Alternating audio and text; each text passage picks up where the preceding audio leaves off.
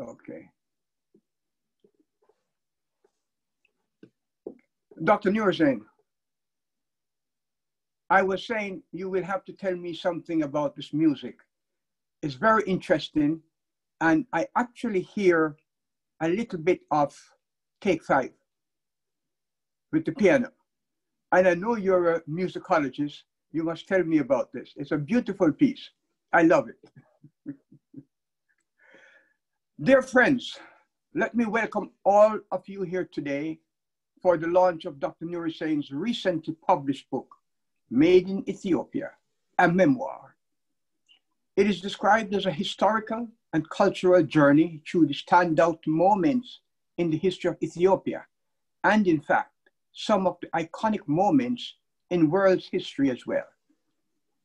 This journey takes us from a barefoot boy back in his hometown, through Yugoslavia, where he went to college, back to Ethiopia, his time in the military as a doctor, and his migration to the United States, and all the experiences he encountered. Personally, I'm proud of Dr. Nurzain and what he has accomplished.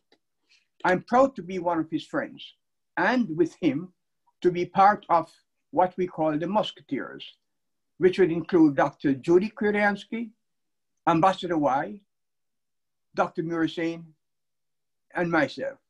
And that's because we have been working together for several years now on projects that are close to our hearts. However, I'm not here to be a speaker, just to moderate the proceedings and to let it flow. We have a number of outstanding and accomplished individuals who will be speaking, including his children, who are making their mark in this country. We will have some speeches, some video presentation, one of his life since pre-retirement, and one pre-retirement and one since, and a video message from one of his friends. We will have readings of excerpts of the book by his children, who will reminisce on the special moments they enjoyed with him. After, we will have a panel discussion where some of his colleagues will tell him of their favorite paragraphs in the book and talk to him about them. I'd also like you to know that you may submit questions in the chat box, which we will forward to the panel for comments.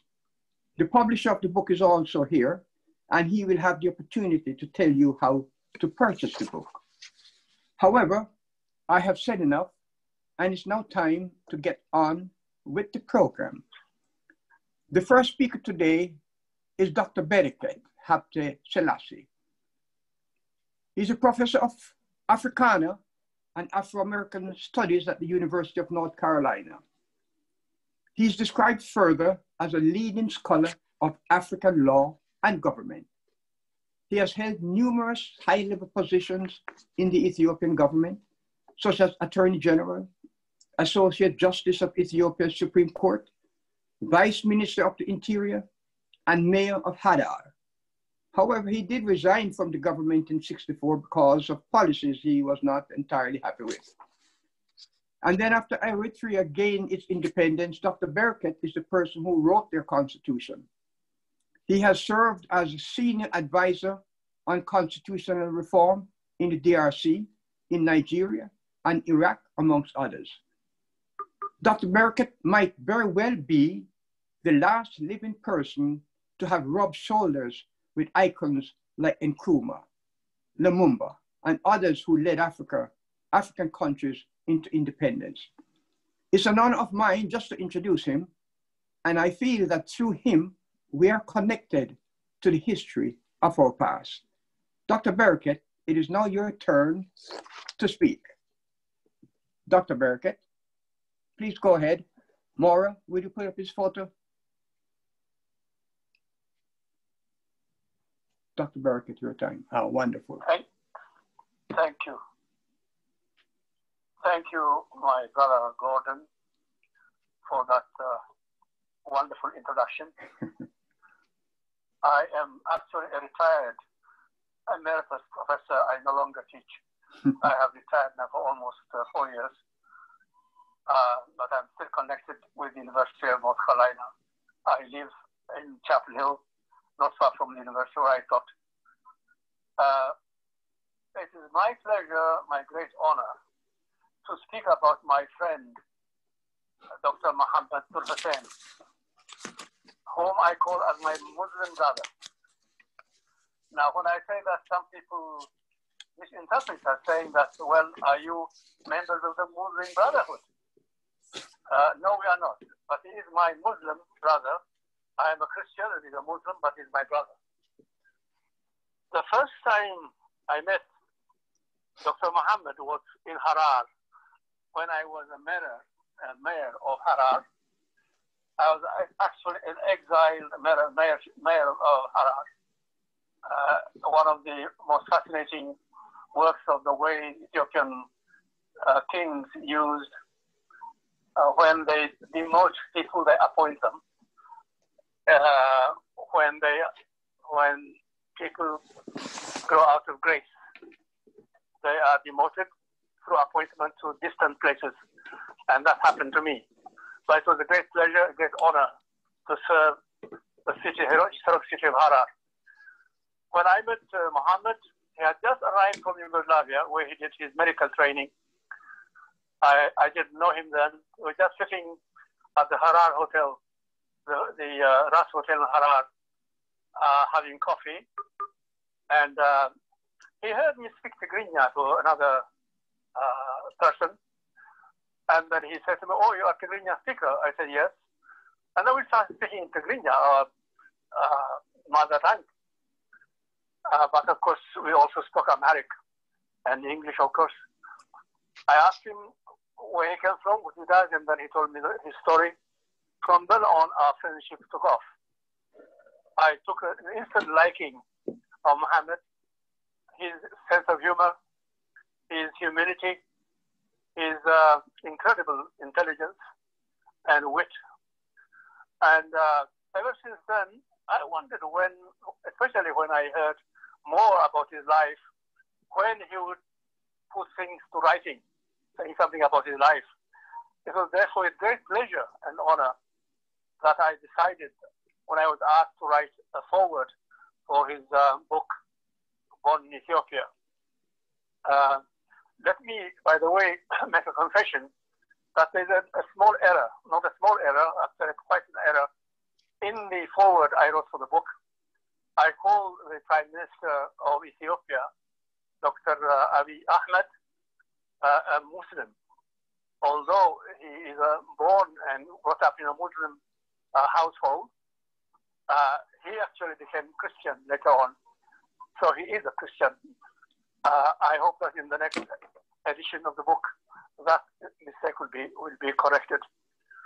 Anyway, the book, as I said, reflects the interesting and fascinating, if somewhat tragic, place of Muslims, Ethiopians, people who love their country. As you see in the title of the book is Born in Ethiopia. It shows how much attached he is to his birthplace. He's a proud citizen. But the sense of alienation and the sense of a nagging feeling that he did not belong, that he was regarded as a second-class citizen, followed him like a shadow, as I said in the book, in the foreword, throughout his life, in a country that he clearly loved. I end the book by saying that it's an important contribution. It will be an important contribution towards understanding the place of Islam and Muslim citizens in Ethiopia in these troubled times when everything is questioned. In my foreword, I give a kind of historical context to the book and try to explain the reason why many Muslims, including my friend Muhammad, have felt a sense of alienation throughout their life. The reason is that Ethiopia has been, for much of its history, a Christian kingdom. And until recently, the head of Ethiopia was a king, the last king being Emperor Haile Selassie, who was not only emperor and king, but also defender of the faith being the Christian Orthodox Church of Ethiopia. In that kind of context, of course, the place of Muslims was problematic. That's the word, I think, perhaps the more wise way of putting it. It was more problematic. Muslim Ethiopians from every part of Ethiopia believed that they were citizens, even though they had this problem of not being accepted in a full measure as citizens of their country. There has been tremendous change in the last 30 years, in which Ethiopian Muslims have been accepted as full citizens. Islamic holidays have been accepted as official holidays, and so on and so forth. So things have changed very much. It is in that sense that I feel that Muhammad's book will provide some kind of contribution in a mutual understanding among Ethiopians, Christians and Muslims. Now, when the reading portion of this program begins, some people may use extracts from the book to illustrate some aspects of it. I don't think I need to go into that. Anybody who wants to find what I call the historical context for Ethiopia's Muslims, to find the reason why they feel alienated, they can read the foreword of the book.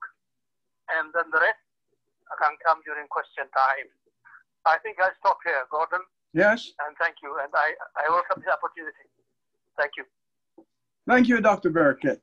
You left us with a few nuggets. For instance, by telling us that Dr. Mohammed felt a sense of not belonging at home. I think that explains why he's such a champion for human rights and humanitarian efforts. I recall he led a mission, or he led a delegation to the High Commissioner for Human Rights at the United Nations several years ago, after writing a letter to him, to the Secretary General at the time, and to, I can't recall who was the ambassador of the country that was involved. I won't mention that. But he has done that. He has written letters to the editor. He has published in the Black Star News about injustices and about the oppression of people and Ethiopians in different countries all over the world. It explains that. Thank you for that. I know you have much more to say on so many other subjects, but we will hold it there. And now we turn to the man of the hour, so that he can greet his, I should call them admirers and fans, and book lovers as well. And there's no need to elaborate on your great intellect, your expansive knowledge of world history. And in case you all do not know, is encyclopedic knowledge of all different music forms. Dr. Nur Hussain, I invite you to take the mic, but remember, this is only a brief greeting. You will have ample time to say a lot of things afterwards. Please go ahead.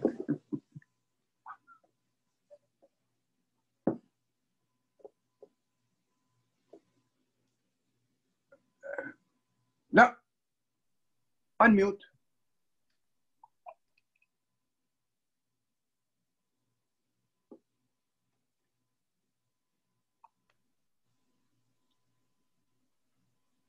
Thank you. Can you hear me? Yes. Okay. First of all, I'd like to welcome all these wonderful friends and well-wishers that are, tuning in to this event. And thank you, Gordon, Pan-Africanist par excellence, man from Jamaica, a good friend of mine and partner in crime in promoting Africa and people of African descent everywhere. Thank you. And I'm particularly grateful to my good friend, actually feel privileged, the warm introduction that the preeminent scholar of African history and constitutional law, my mentor and longtime friend, distinguished Professor Barakat Selassie. Basically, people might wonder, why do I choose to write a memoir? What possible benefit can the life of this simple immigrant provide? It's a valid question. It's just a personal reason for myself to let my children and children of Ethiopians of my generation to know a little bit about the pre-revolutionary Ethiopia and what Ethiopia has gone through in the meantime. It indeed has undergone one major and two other smaller revolutions during my lifetime that have transformed the country in my lifetime. I write about being alienated growing up, search for identity growing up a Muslim in an officially Christian state. I also write about love of books and the military training at the Haile Selassie Military Academy that helped me actualize myself. I then talk about my time in Yugoslavia, where I went to medical school, my experiences there, a little bit about the Ethiopian students movement that rocked the millennial-old monarchy. Then coming back to Ethiopia, serving as a military doctor from Yugoslavia, and then eventually ending up in the United States, coming for residency, but being forced to stay, agonizing over the decision to seek asylum following the murder of my brother by the military regime that had hijacked the revolution in Ethiopia. You might say this memoir is really sort of a love letter to the country of my birth. And thank you all for coming. Having said that, I would like to give you a little bit of flavor of, perhaps let me start with my early childhood. When I was 7 years old, I was actually living with my mother and my two sisters after our father died some 4 years earlier. And then I had to move to Gondar with my uncle, Tahir Hagos, who was seeking better business opportunities there. So I will give you just a flavor of the way we traveled from place to place at that time. There were no good roads really, and there was no bus service. So what we did was going on some truck. That's what I'm describing here. I'm reading from the book. The trip from Adwa to Gondar was grueling. There was no bus service in those days. The roads built by Italian army engineers connecting Eritrea with Gondar during the war were built in record time to facilitate the movement of troops and equipment as they advanced farther inland from Eritrea. It was a gravel road, asphalted in some sections. By the 1950s, however, the roads were in disrepair. Most of the asphalt and gravel were gone, leaving a dusty and uneven surface, which only the large Italian trucks could navigate with a great deal of difficulty. The Haji Abdul family owned a fleet of Fiat 34 trucks. I was entrusted to the care of Wadi Aleg, a driver of one of those trucks, to take me to Gondar. Adult passengers usually found a spot on top of the truck, with the cargo.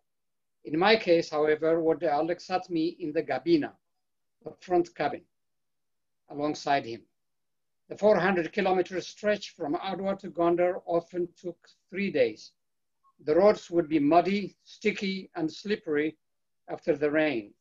The Adwa-Gondar route goes through unforgiving malaria-infested terrain in the Tekeza Valley, crossing a steel bridge over the mighty Tekeza River before the road begins a steep ascent along a treacherous, narrow, and winding road known as Lima Limo, bordered by rocky mountains on one side and a deep ravine on the other. Near the top of the ascent was a large stone monument with names of Italian army officers and hundreds of soldiers and Ethiopian laborers who died building the road, which required the use of dynamite to blast off parts of the mountain to make way for road construction. The caption on the monument says, "Non sono morti in vano," meaning they did not die in vain. So this is the kind of road that existed at the time. Dr. Nursin, yeah, you are giving us the pièce de résistance before we have begun the meal. So I want you to save some of your reading for the excerpts for later in the program. Okay. So a good sample of what is to come. Very good. Thank you. Thank you. Okay.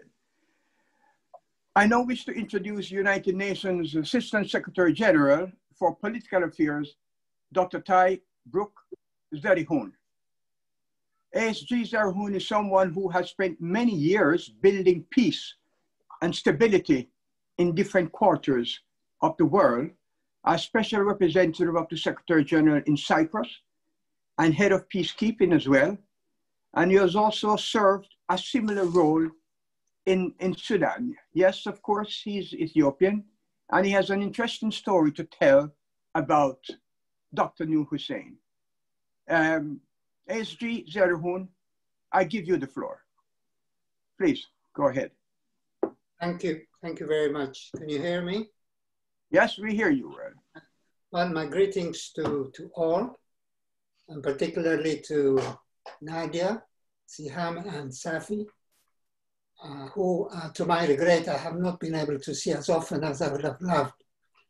But be that as it may, I am grateful for this opportunity, not so much to make a statement, but to point out some of the incredible experiences Mohammed and I shared, mostly at the academy, but also since we both found ourselves here in the United States in the late 60s and early 70s. Both Mohammed and I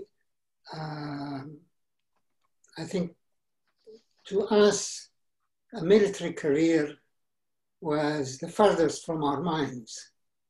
But as Mohammed has eloquently related in his book, neither of us had any choice.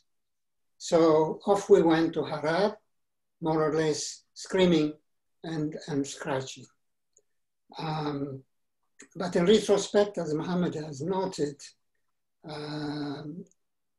we were really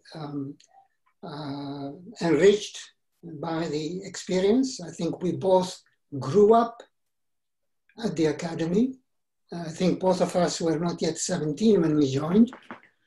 And it was a life-changing experience, but also it helped us forge an enduring relationship. And I'm grateful for that. Somehow in the early days in the academy, Mohammed and I drew together and we bonded during our early days at the academy. We tended to gravitate towards the tail end of the pack when we were out in forced marches and endurance training. We were not slackers as such, but I think neither of us had yet fully accepted our place in the military. Among the experiences we share was the humbling experience Mohammed eloquently relates about number 14. That's the infamous horse. Mohammed has really graphically explained the terror we all faced when we were told to mount that horse. I also experienced the same unflattering, I would say, experience on horse number 14. We both were alerted to the dangers of riding that horse, but somehow I certainly didn't pay heed. I thought I could do it, but my fate was no different than Mohammed's. But I must admit that I was really surprised, flabbergasted by Mohammed's memory of events, of personalities, of dates, and the few shenanigans we traversed well over 6 decades ago. He told me he never kept a diary or a journal of those heady days, certainly at the academy, where to me the details, even after he has related them, still are a bit fuzzy. But I really thank him for bringing back those memories and, in a way, reliving them as I have done when I read his book. I have known about a few people really who are as kind-hearted and as focused and sincere as Mohammed. He has been a lifelong friend, and I cherish that. And so has his family. And he has been a loving, doting father and husband, and an incredibly good friend to all of us. He is a family man. He has always excelled himself in being close to his children, who are no less children to us than to him. As I said earlier, time has been cruel, and they are, Nadia is on the other end of the continent. I think I have probably seen Siham a little more by some circumstances, including in Cyprus, if I recall. And what of the Troika really, Siham and Nadia and Mohammed and Safi, they have been incredible children. They have achieved much and much more to come. If Mohammed doesn't mind sharing the limelight a bit, I would like to say a little bit about Nadia's book, which, by the way, Mohammed, I ask you to put the book right side up. It's behind you. Thank you. I really enjoyed your book, Nadia. I think I read it. Thank you. No? That's better. Okay. I read it at one go, and I read your father and your book back to back, and what a duo. Really a one-two punch.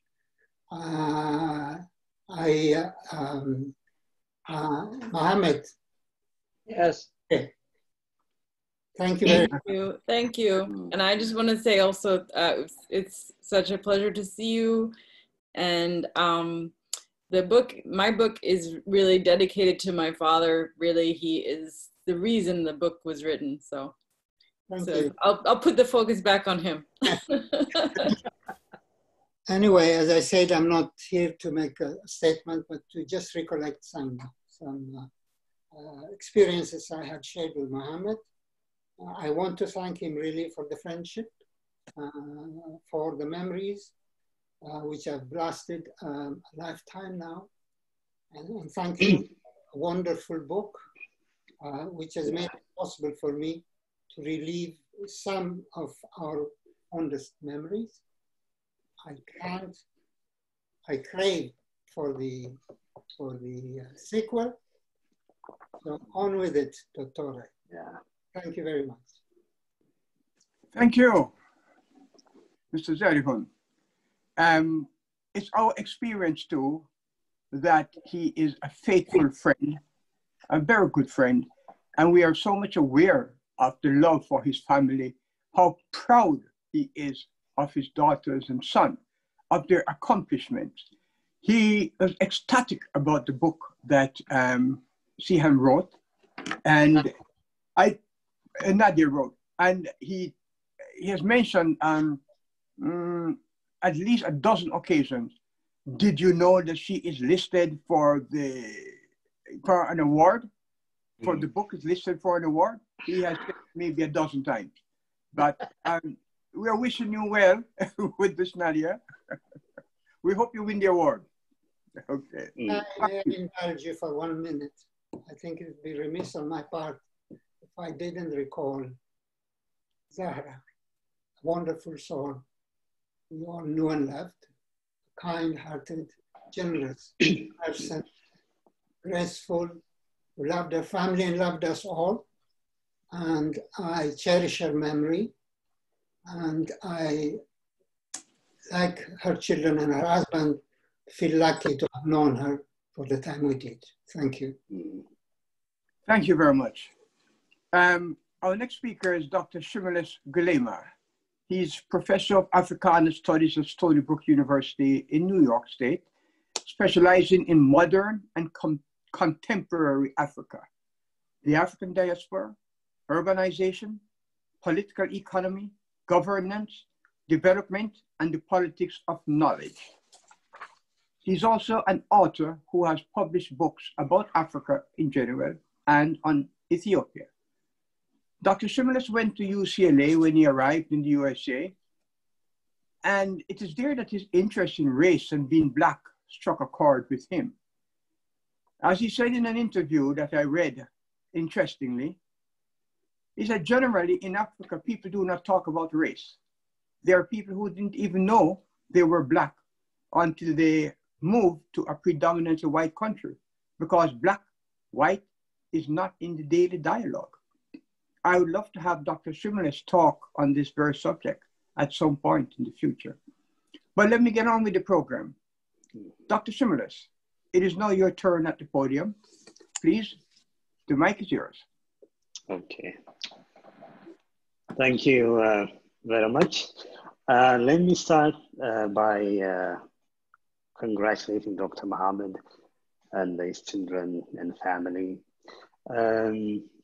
I also take this moment to thank Dr. Nadia for a wonderful book, a book that I use regularly in my class on Africa and Ethiopia. Also, it's a great book, and I hope you will win the award. Let me also express my deep gratitude to Dr. Mohammed for his humility, generosity of spirit, his profound knowledge, which he shares with joy, for a life lived well, examined with meaning and a profound impact. Let me also thank all those involved in organizing this event in the celebration of the life and works of Dr. Mohammed. I am very privileged to have been given the opportunity to say a few words about his book, Made in Ethiopia. Made in Ethiopia is a book that offers a compelling account of the life and times of Dr. Mohammed Nur Hussein, both at home and beyond. The book is part of a growing tradition of autobiographical writing in Ethiopia, a tradition that is generating a wealth of information, not just about the lives and experience of individuals, but also of communities, nations, and the world. By writing such a fascinating work, Dr. Mohammed achieved the enviable to write a deeply engaging yet immensely complicated story of Ethiopia and of this world by telling a personal story that is exceedingly arresting. In this connection, one can cite an enduring merit of a work like Dr. Mohammed's. One is the ability to reclaim the right or agency to tell one's own stories as objectively as possible, but also the ability to offer alternative, more often deeply personal accounts of significant events, thus countering one-dimensional, often state-sanctioned, and usually simplistic and oppressive narratives. There is one example that I can cite here, and an example that is present in the book. For instance, Ethiopia's official story of the state is a story of embrace, of a state accepting all without distinction. Such a narrative, which is deeply entrenched in the institutions, ideologies, cultures, even language of the Ethiopian state, conceal another profound story, another narrative, which I consider to be very important. A story of state ambivalence, a story in which the state, which claims to embrace, actually engage in an act of simultaneous inclusion and exclusion, while enforcing hierarchies of citizens and citizenship on the basis of class, religion, and now ethnicity. So the book is important in this sense, in this telling of a story that we don't usually hear. In the interest of time, I only mention a few observations that I found to be critical to the making of the man we celebrate today. One is what I like to call his triangular experiences: the Ethiopian, which is a profoundly conservative country, the East European, especially at the time of left revolutionary radical experience, and the US. In a way, Dr. Mohammed's story of growing up in the 1950s, 1960s, and 1970s is a story of his Ethiopia, a proud yet Azerized country trying to navigate survive in a violently bipolar Cold War kind of world. A world in which Dr. Mohammed, like his country, Ethiopia, was simultaneously fascinated and terrified by the US and by the USSR. This in-betweenity, this ambivalence is a condition that he, like his country, had to live with and deal with. This story brings me to my second point, which ties to the title of his book, Made in Ethiopia. Although the book is titled as such, Made in Ethiopia, Dr. Mohammed can also be seen as a man made as much in Ethiopia as in the world. Even I can add that we can even view Dr. Mohammed as a man more made for rather than made in, as a man made for Ethiopia and made for the world at large. He is a man who, despite his visceral patriotic attachment to his motherland, his country, is shaped by a more humanistic, internationalist ideas of social justice, human rights.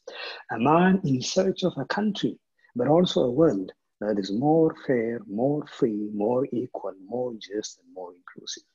In many ways, Made in Ethiopia can be read as a story of deep connections, of being rooted in the spaces, emotions, and ethos of a country called Ethiopia.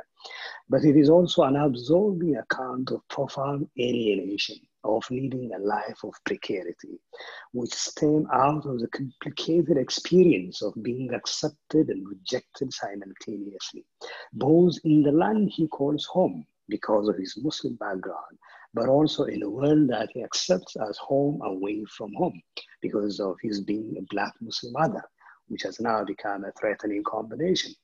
Imagine living such a life of everyday suspension, not to mention the challenge of navigation between inside and outside, of becoming inside out, of not being here and not being there, of not being anywhere. This is Dr. Mohammed's experience of growing up in Ethiopia, but also of his life in exile, joining millions who are Azeris because of who they are in the country of their origin, but also in those of their destination. In short, this book is a work of immeasurable importance, an engrossing story of a person's life and work, of a country and a world that was fast transformed. For me, and I would agree, I would say for many people who read this book, this is a must-read book for anyone interested in a story which, in a way, is our own story. It's a fascinating book, and I thank Dr. Mohammed for bringing this story to us. I expect there will be another book coming out, hopefully soon. Congratulations. Thank you. Thank you, Dr. Shimeles. The one thing you haven't said is how you both met each other. I suspect that there is a bit of a age difference where I cannot naturally say, they went to medical school together, or they were in the Army together, or they practice at Downstate Medical Center together. It would be interesting. Yes, absolutely. Okay, I will leave that. Our next speaker is one of the... is there an answer? Hello? Is there an answer? No, there's no answer. And maybe we don't have to get that answer. So, is there an answer? We'll have to find out about that. We'll have to find out about that. But let us proceed. Our next speaker is one of the Musketeers. And again, I will remind you that the Musketeers was Dr. Nur Hussein, Ambassador Y, Dr. Judy, and myself. Dr. Nur Hussein, because of his military service, was the D'Artagnan of the group. So we didn't know that he wasn't volunteering to go at the front of the pack. Anyway, the next speaker has been a close friend and confidant of Dr. Nur Hussein and a former president of the United African Congress. He's a most remarkable individual who mixes charisma with compassion. He's able to attract all kinds of people to him and being willing to assist all who are in need.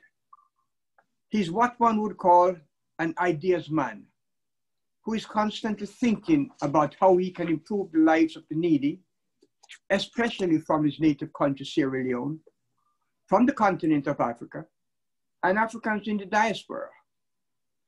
He was the first African to run for a citywide office in New York. Yes, he lost, but he gained significant support, paving the way for other sons of Africa to take a seat at the table. He was also senior advisor to a series of police commissioners in New York City, and a key person in resolving controversial matters so as to calm volatile situations. I could go on, but I won't. His Excellency Sadiq Abubakar Y, Ambassador of Sierra Leone to the United States of America. Ambassador Y, I call you to the microphone. Thank you. Thank you, my most distinguished successor, Mr. Gordon Tapper. I want to start by also recognizing our esteemed elder and statesman, Dr. Barakat Selassie. Excellency Tai, for the wonderful work you're doing at the UN, Professor Shimlis, and perhaps the foremost Pan-Africanist that we know in the United States of America, Professor Dr. Ron Daniels. Dr. Nur Hussein's children, they didn't know that I was adopted in that family also. Thank you. And there are several of my ambassadorial colleagues from the African Diplomatic Corps that are on this call. I won't name them all, but they are here. I say welcome to my colleagues. And Sierra Leone's first Consular General to the embassy to Miami, Honorable George Hamilton, is on this call. And of course, my distinguished home and comrades, Dr. Judy Koransky, Gordon Tapper, Milton Alamadi, and of course, Africa's spokesperson when it comes to media, Mr. Mamadou Yang. If I left everybody out, please forgive me. I did not want to talk about the book, because if I talk about the book, people will feel, well, he's already talked about the book, so we're not going to buy it. So I'm going to leave those important details that will make you go to the publisher to buy it. And let me just say this. Some people came to visit me here today, and guess what? They didn't even read the book, but they bought 10, they left money for 10 copies of the book because I told them I was buying 10 copies. He says, well, Ambassador, we are matching you. So everybody on this call, Dr. Nur Hussein's book is already moving up the bestseller list with me doing 10, and the money is here for 10 others, and there are so many people are going to be doing this. Let me just be a little serious here, because it's always important to start from the beginning. I met Dr. Nur Hussein almost a quarter century ago as a radical, rebel, white coat doctor that was just fed up with the way the medical professionals at SUNY Downstate and Kings County Hospital were treating people. So I got mad, and we used to call me the angry African in the United States, because I felt healthcare was a right was not a privilege, and he felt that way. But since he was African, and they saw this angry Black African, so they went to him to tame me, to calm me down. Little did they know that he educated me, he gave me, he schooled me, he taught me what to say. But they never knew that. So through his effort and through that work we did together, he adopted me. He became my father, he became my doctor, he became my friend, and he became my mentor. So he literally calmed me down and reshaped me.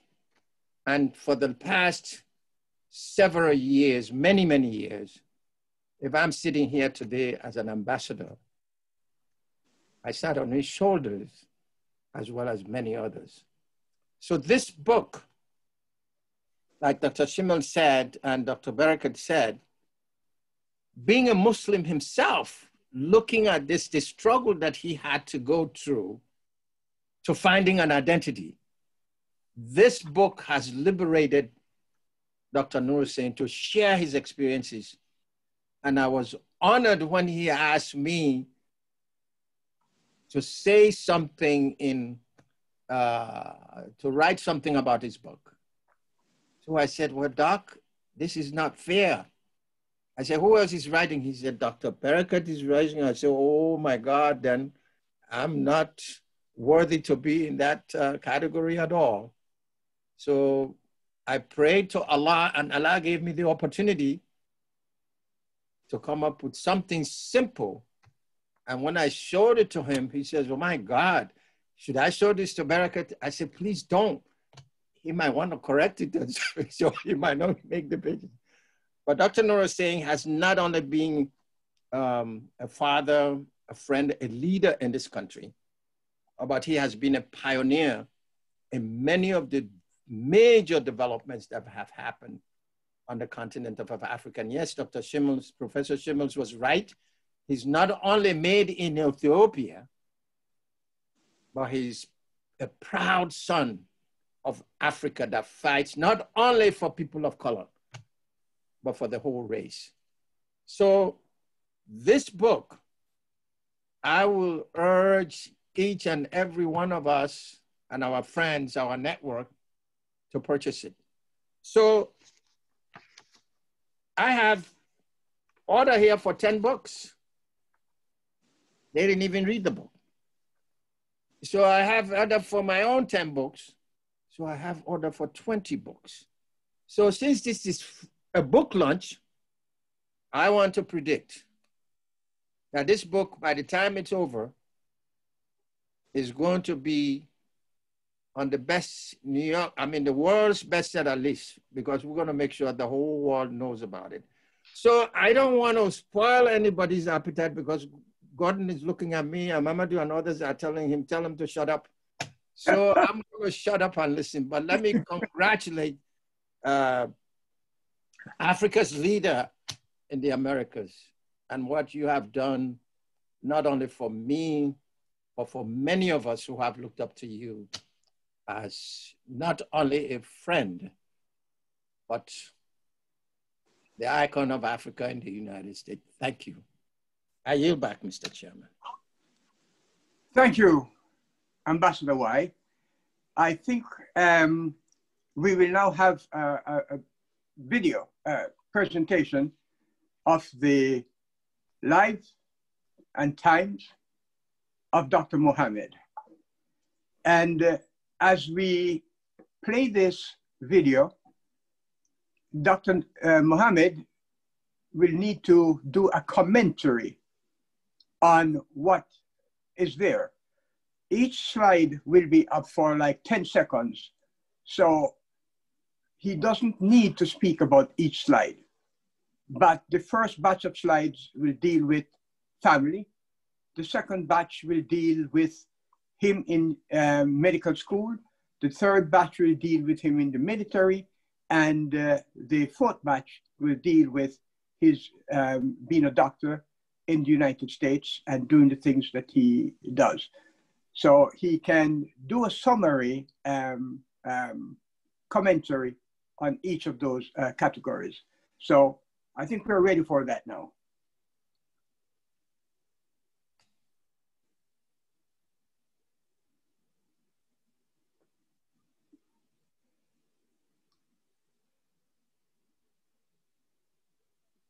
More?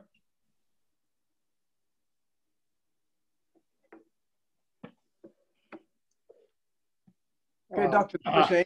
Yeah, go ahead. Let's just say this is a family. This during my Afro days with my late wife. And these are two families, very close friend of my wife's, Hannah, and her children. And this is the family, a little bit grown.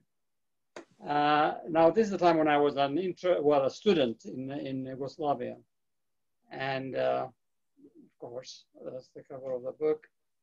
I was honored to be considered among the top physicians, and my school days also in Zagreb.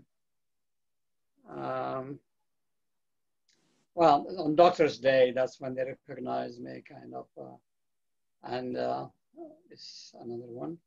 This is at the military academy, I mean, at the Brook Army Medical Center, where among a group of Allied officers during the Cold War, they were allies of the U.S. You can say which ones they are. And it's our wedding with the honor guard by my friends. And this is with my friend, Dr. Balai. And this is an angry teenager growing up there. And graduation in Zagreb with well-wishers. These are the trio of Zagreb, you know, like a dwarf. And this is the fundraising for Gail Brewer at the permanent mission of the United Nations of the African Union with the president of Liberia, Sirleaf Johnson. And this is a street scene in Harar. This among the biggies, Dr. Burke and Gary Schultz. This is actually a sort of design of the hospital that Ethiopian American doctors are trying to build. And the last picture is me and my wife in a street scene somewhere. Thank you.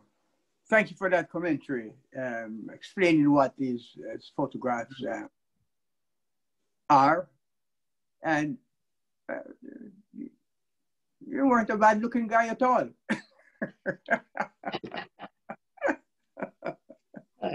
Okay, thank you for that snapshot. I now call on Dr. Ron Daniels. Ron is the president of the Institute of the Black World, 21st Century, and convener of the Pan-African Unity Dialogue. He is an avowed and a committed Pan-Africanist who has never tired of fighting for the rights and equality and justice for people of color, not only in America, but all around the world, including Haiti, that he really does have a special affinity for. And with that, I would like to call Dr. Ron Daniels to the stage. Thank you, Mr. President. Protocol having been established by one of the Musketeers, the Honorable Sadiq Abubakar Y. I don't have to necessarily then go through the protocol of mentioning everyone. And of course, I'm watching you as you are, you now kind of know how I feel as the moderator of the Pan-African Unity Dialogue, attempting to keep everybody on time. It's a very difficult task. It is. Let me just say that, first of all, I really was anxious about this because I have a number of commitments. I had to leave just a minute ago to take care of some business, and I really have 2 or 3 other major commitments I have to take care of today, particularly since the Institute of the Black World 21st Century, by way of the National African American Reparations Commission, is literally at the center and the forefront of the US and the global reparations movement. And there are 2 programs that we're working on this evening and one tomorrow, which some of you may have seen, that I have to prepare for. And so I'm really up against the clock and will not therefore be able to stay for the duration of the program. Let me first of all congratulate again our esteemed chairman, Dr. Mohammed Nur-Hussein. I already have purchased my copy of the book. And of course, at the Pan-African Unity Dialogue, we urged everyone to purchase a copy. The thing I want to remark about is, and this is always the case, it seems, this book this memoir is a remarkable story behind, again, the esteemed chairman of the influential United Africa Congress, which is an incredibly powerful organization. And it is a founding member of the Pan-African Unity Dialogue. Hence, we know that Dr. Nur-Hussein is a committed Pan-Africanist and also champion of human rights. And this is always illustrated by the conversations that we have within the Pan-African Unity Dialogue in the 4 meetings that we have each year. I've not had the privilege of working with him, like 25 years, but I've seen him in action over the last decade or so. But what happens is we never really know. You could sit there and work with someone, but you never really know their story. And I'm always interested in getting at people's stories. When I do my interviews on WBAI, people launch off and I say, no, who are you? And one of the things that I found, it was very moving when we asked Dr. Nur-Hussein, as we would have to do, given his stature and his standing and the work that he's done, to premiere at least his book at the Pan-African Unity Dialogue. It was moving to hear his testimony, his story of who he is, what he's gone through, his trials, tribulations, and triumphs, the resiliency and the commitment, particularly in the context of a country that he loves, but a country which, given the fact that he's a Muslim and the whole notion that was talked about earlier in terms of Haile Selassie being the defender of the faith and essentially being these are very, very difficult questions to navigate. And yet our chairman has navigated those difficult circumstances. And so it revealed to me an untold story of an untold visionary. And by that I mean, very often we have walking among us people who are just walking among us who are incredible human beings. It is often said that the history of the world is not necessarily made by the more notable names. It is ordinary people who do extraordinary things. And this is what we see in the life and legacy of Mohammed Nur-Hussein. And so I think at the end of the day, his life and legacy will inspire. This is the importance of this book. It will inspire numbers in the generations to come, to this generation and generations to come. Already we're hearing about its impact. And that's so important because very often those of us who have gone through these trials and tribulations it's painful. So we don't necessarily want to share it with our sons and our daughters because it was painful. But in the tradition of Ma'afa that Reverend Johnny Ray Youngblood has talked about in terms of the African Holocaust, we cannot really go to the future unless we look back. And so it's looking back and it's going through that journey of what it is, the trials and tribulations that really points to the future and gives us a sense that we must be committed to Pan-Africanism. We must be committed to human rights, no matter the cost. And Mohammed Nur-Hussein has paid the cost because he had to leave his country, given the fact that his brother was killed in the course of his life as a authentic revolutionary. And so this is a powerful and important book. And again, it will inspire generations to come. I think it is appropriately labeled a love letter to his country. And that's important. But it is also a love letter to his daughters and to his family, because very often they go through this journey. And for him to pin it in that way, it seems to me is really moving because they now have his testimony in a way that includes them and talks about his legacy. So I can only say, Mr. Chairman, you are our esteemed leader. We know that you ain't no ways tired, as we say in the Black freedom struggle. So a luta continua, the struggle continues. Thank you very much. Thank you, my friend. Thank you, Ron. Thank you. Thank you, Ron. Very well said. The struggle continues. I would now like us to go to a video from one of Dr. Nur Hussein's very close friends, Cheryl Wills from New York One. She's an author herself, and she's not able to be here as she is broadcasting on New York One at the moment. But she has a video that I would like to play, giving support to Dr. Nur Hussein and his book, wishing it very much success.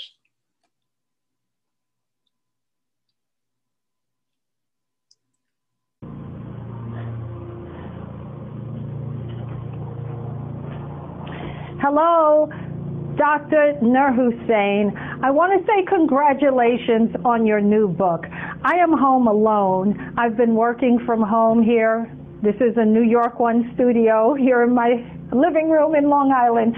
But I want to say to you, I love your book about your many accomplishments from Ethiopia to the United States and indeed around the world.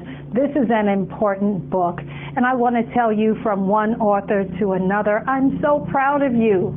I am so proud of you. And my deepest regret is that I cannot be with you because of work commitments. I am working from home harder than I've ever worked before. But please continue to do the excellent work that you've been doing, Dr. Nur Hussein. You have made the world a better place. And I'm glad that you've documented it inside this amazing book. Wishing you and all of my friends with the Congress the very best. Thanks again and good luck. And I hope it gets to the top of the New York Times bestseller list.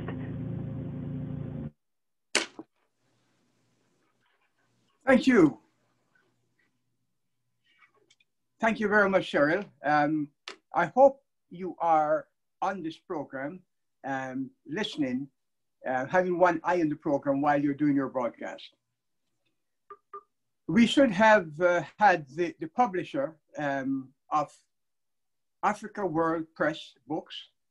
I don't know if he is on at the moment, but I will pick up from where Ambassador Y left off. I want to encourage you all to purchase this book and purchase a book for your friend.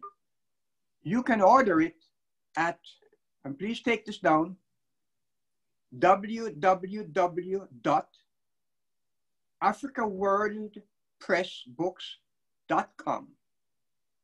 I will repeat, www.africaworldpressbooks.com. I will spell Africa as in Africa, world as in world, press as in press, and books. It's easier to pronounce it like that rather than spell it. So, .com. So please place your order for this book. It's $34. And if enough of us purchase the book, we will get a discount of $20. The publisher had asked me to say that when you order it, when you click on this link, you will have a little box there that you should say, I would like to have an autographed copy of the book. I want to have the book signed by Dr. Nur Hussein. Dr. Nur Hussein has agreed that at some point he will drive down to Trenton, New Jersey, where the publisher is. He will sign these books and the publisher will mail them out to you. We will put up this information in the chat box as well, so you can all see what it is. And those of you who are interested, and it should be all of you who are interested, please put your email address into the chat box. In fact, whether you do that or not, as long as you're on the call, you will receive an email with the link so you can go right ahead and order. Order it for yourself and order for your friend. Okay? All right. Well, we will move on from here.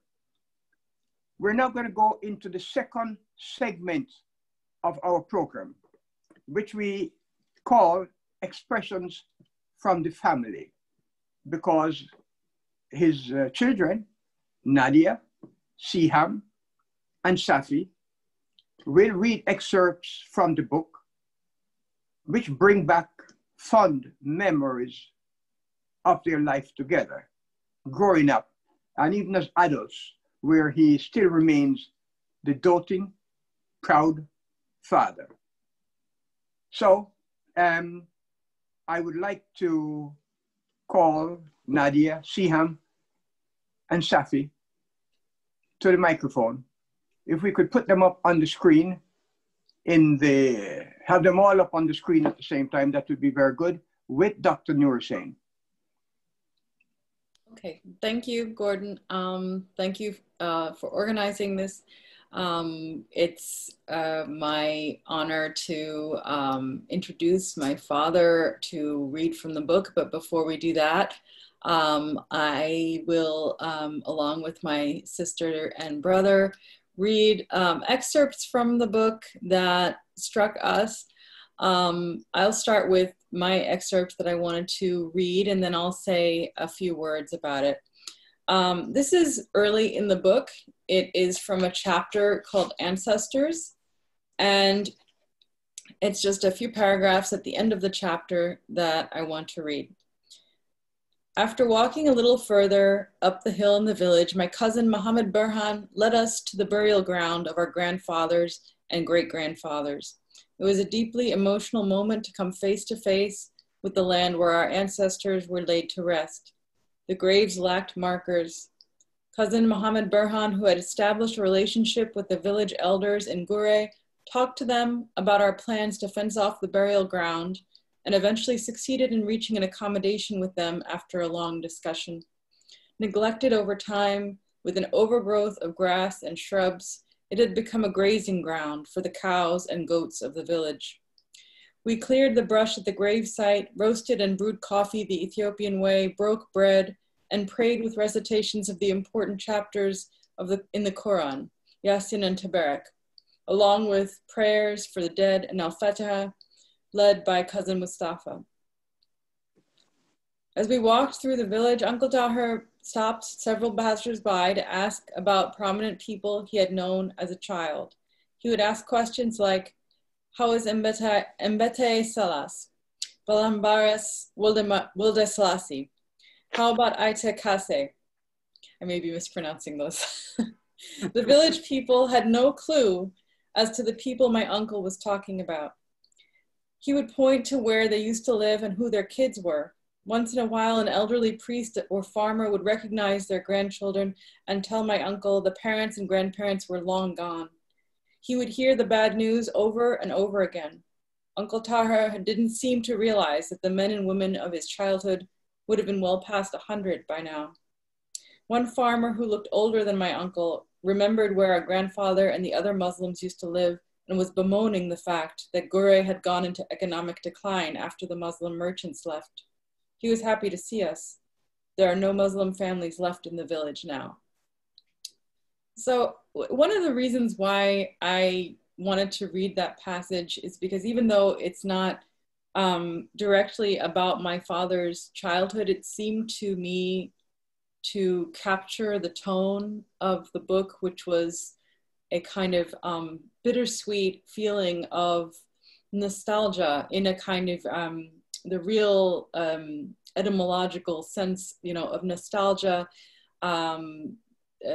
being a pain of homecoming, the feeling of not really, to use an expression that you may be familiar with, to be able to go home again, right? So this feeling that he talks about with Uncle Tahir, going there and expecting to find what he left behind and not finding that, seemed to me a thread that ran throughout the book, as a lot of people have talked about already today. This feeling of belonging and yet not belonging, feeling like you're home and you're not home at the same time. So that, like I said, felt like a kind of microcosm of the book's whole message to me. And you know, my brother and sister may talk about this also, but there was a lot in the book that we didn't know as children. There were a lot of things we knew, but there were a lot of things we didn't know. And if you know my father, you know that he is a very good-natured, you know, optimistic kind of guy. And to know about a lot of the pain that he's experienced in his life, that he never really shared openly with us, it was very eye-opening. And so with that, I'm gonna just pass things along to my sister Siham. Hi, everybody. So for those of you who don't know me, I'm Siham. I'm the middle child. It's great to see so many friends and family here, you know, just coming together to celebrate the launch of my dad's book. You know, I, of course, love the memoir. And there are a number of stories that, from the memoir that we did hear growing up, as well as, like Nadia noted, several that were brand new to us. But there's one in particular from his childhood that just always stuck with me, and that I just remember being both like fascinated and sort of horrified by. And that's a very vivid memory that he shares in a chapter called The Dog Bite and a Lifetime of Phobia. So I just want to share a very brief excerpt from that chapter. Halfway down the dirt road, I was going past a pack of stray dogs fighting over a piece of bone when one of them, a big dark brown dog that looked like a wolf whose picture I saw in a geography book, jumped out of the pack, and I saw him running toward me with menacing fangs ready to tear me to pieces. I was seized with a paralyzing fear. Sure enough, the dog, a giant beast in my eyes, attacked me viciously, taking a piece of my skinny butt along with him. Thankfully, I did not fall on the ground. I went back home running in severe pain, crying and bleeding. There was pandemonium when my second uncle and the rest of the household saw what had happened. An urgent message was sent to a local dabtara, a priest who also dabbled in folk medicine. There was concern that the dog might be rabid. One way to find out, folk wisdom says, was to get a piece of meat covered with blood from the bite wound and offer it to the dogs in the pack. The bait would attract the dog that bit me. An elderly gentleman who was the security guard and house gatekeeper, Abba Adam, was sent to do that. I'm not sure if eating it would prove the dog to be rabid or the opposite. And I'm just gonna end on that cliffhanger. Obviously, we kind of know how it ends because my dad is alive and well, but there were a lot of twists and turns along the way that are described in vivid detail in that chapter. And I guess just to offer, you know, a little more about why I, you know, wanted to pick that particular excerpt or that chapter is, like I said, it's just a story, one of the few stories from my dad's very early childhood that I just, you know, remember really hearing about as a kid, and it definitely left his mark on him. As he notes in the book, you know, it led to a lifetime fear of dogs, which is no easy thing to deal with when you live in Park Slope, Brooklyn.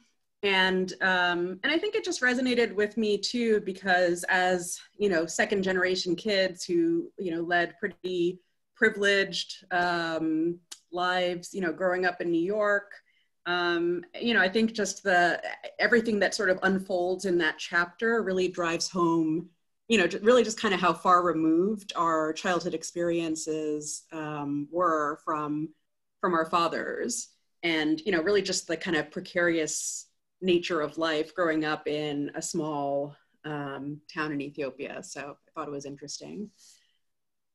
I'll turn it over to Safi.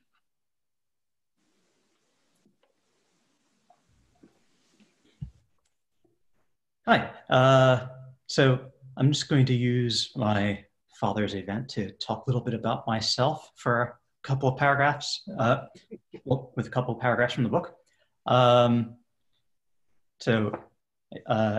In the section he calls "With My Son in Shiva Land," so Safi loved Adwa.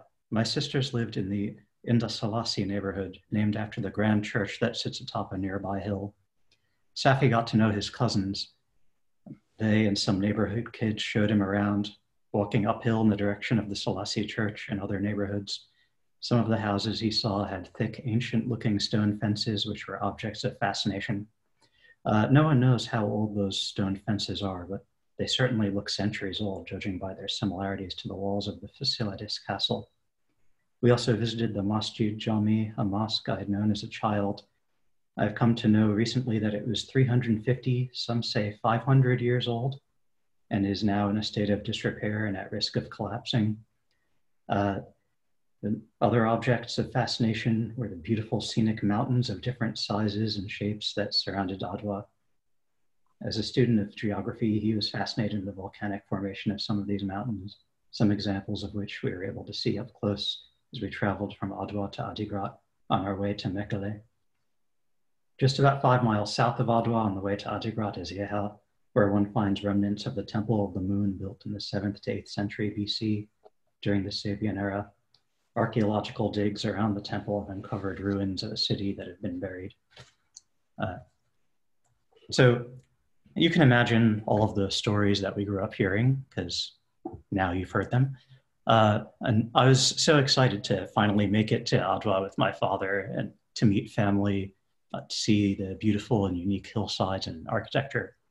I think what struck me was that all of this, the landmarks, the famous battle, the famous Hambasha, was happening here in a town that we walked through in just a few minutes, avoiding the dogs. It spoke to how vivid and larger than life all of these stories and personalities were, and how important it was to capture them and share them with future generations of our family, with friends, with his fans, and with the wider world. So really enjoying seeing this all on paper and gathering everyone here to talk about it. Thank you, Safi and Siham. And I want to just move things along since I know this is running long. So, and like I said, it is my great honor and privilege to introduce my father, Mohammed Nur Hussein, to read from his book a few excerpts. You've already heard a couple of excerpts from us.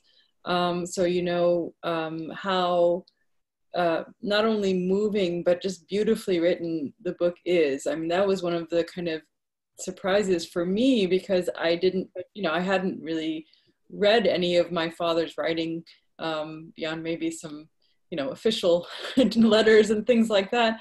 And I was shocked to see how beautifully he writes and how well he expresses these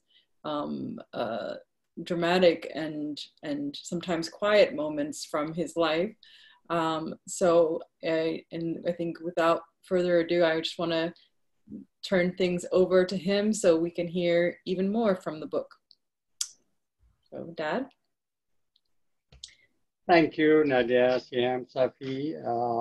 That's just wonderful to hear you talk about your favorite paragraphs, and I really appreciate that. I love you madly. And I think what I would do in the interest of time, because just looking at the hour here, I didn't realize we've come this far, but there should be some room for the discussion later on. I'll just pick one paragraph here. This is the time when many people think the revolution 1974 was the first time that Emperor Haile Selassie was ever challenged. I think prior to that, in 1960, there was a coup attempt by his own bodyguard unit. And I have titled this "The Ill-Conceived and Poorly Executed Coup." I was in the academy at the time, military academy. It was December 13, 1960. I was in my second year at the military academy. And I quote here, "Years of oppression are over," the Ethiopian radio station beamed the baritone voice of the radio journalist Alam Mazgabe. "And the feudal system is finished and smashed to smithereens. Allaka dakkaka." End of quote.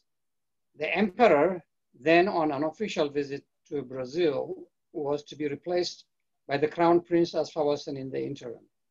The emperor's cousin and confidant, Ras Emuru, who had enjoyed some popularity in the country, had been named prime minister by the coup leaders.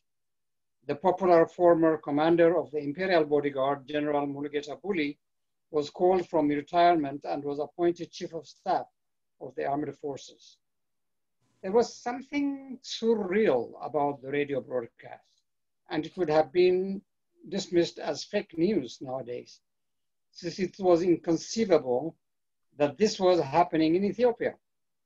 If there was one constant in our lives, it was the omnipresence and the omnipotence of the emperor.